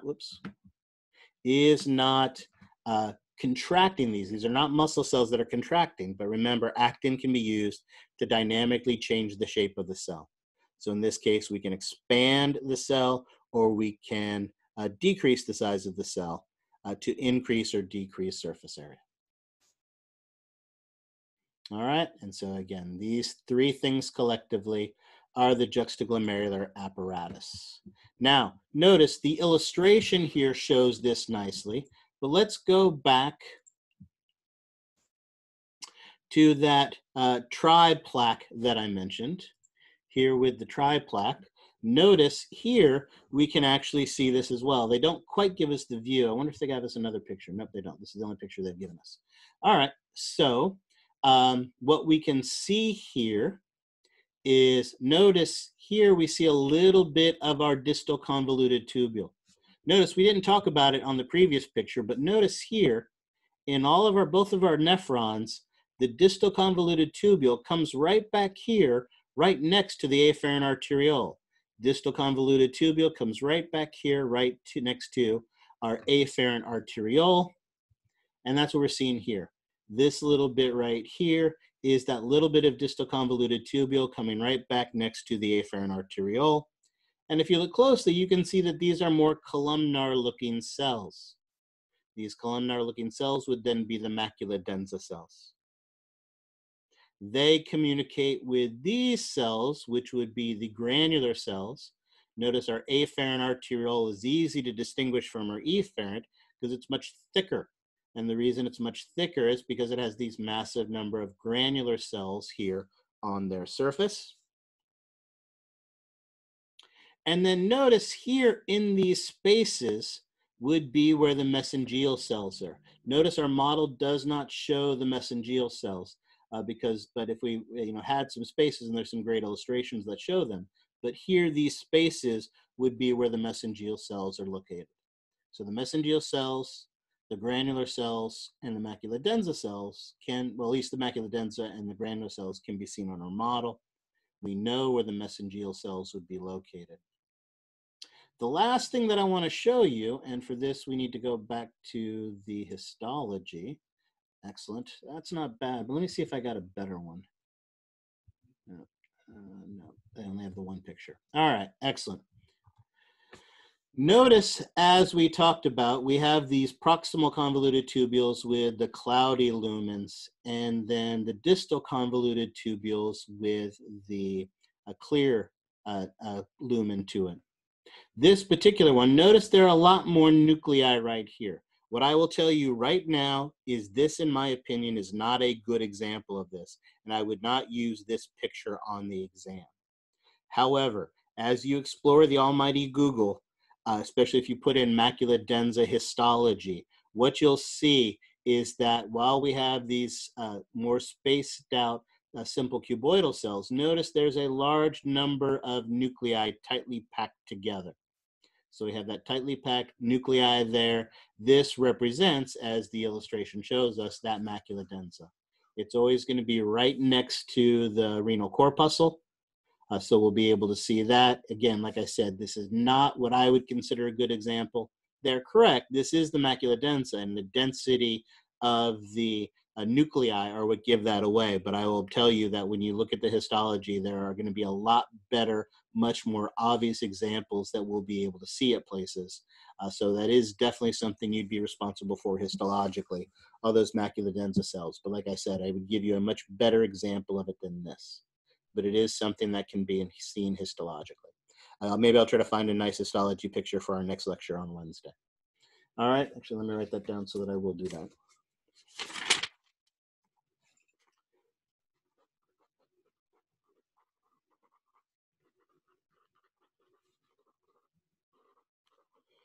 And I also want to show you the vasa recta histologically, which is also something you will be responsible for, which I don't think they do a good job. Yeah, they don't do a good job of showing that to you here. So I'll have both of those things for you histologically in the next class so that you can see those, because I guarantee those are going to be things you'll be responsible for on the exam. All right.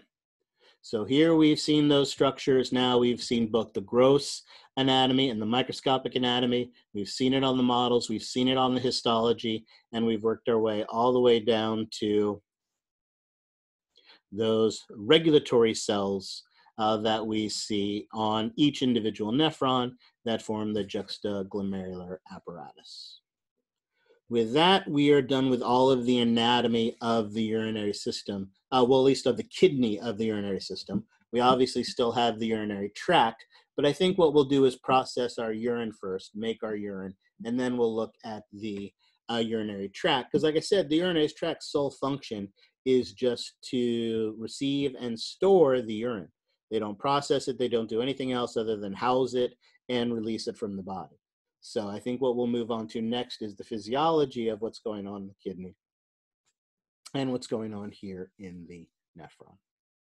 All right, so that is everything that I have for us for today. So again, we'll do a brief anatomy review at the beginning of class on Wednesday, and then we're going to dive into the physiology to make sure we understand how this works. All right, so any questions on any of this before we finish for today? This is your last chance to ask questions before we call it quits. So any questions on any of the anatomy that we've talked about?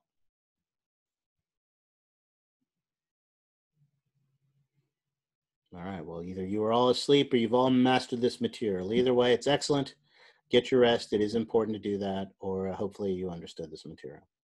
Well, that is all I have for today. I'm going to go ahead and stop the recording then if there are no more questions. I will hang out for a few more minutes, the next 5 or 10 minutes. So if you think of anything else or have some question that you didn't want recorded, or personal question or something like that, you have that opportunity to be able to ask that.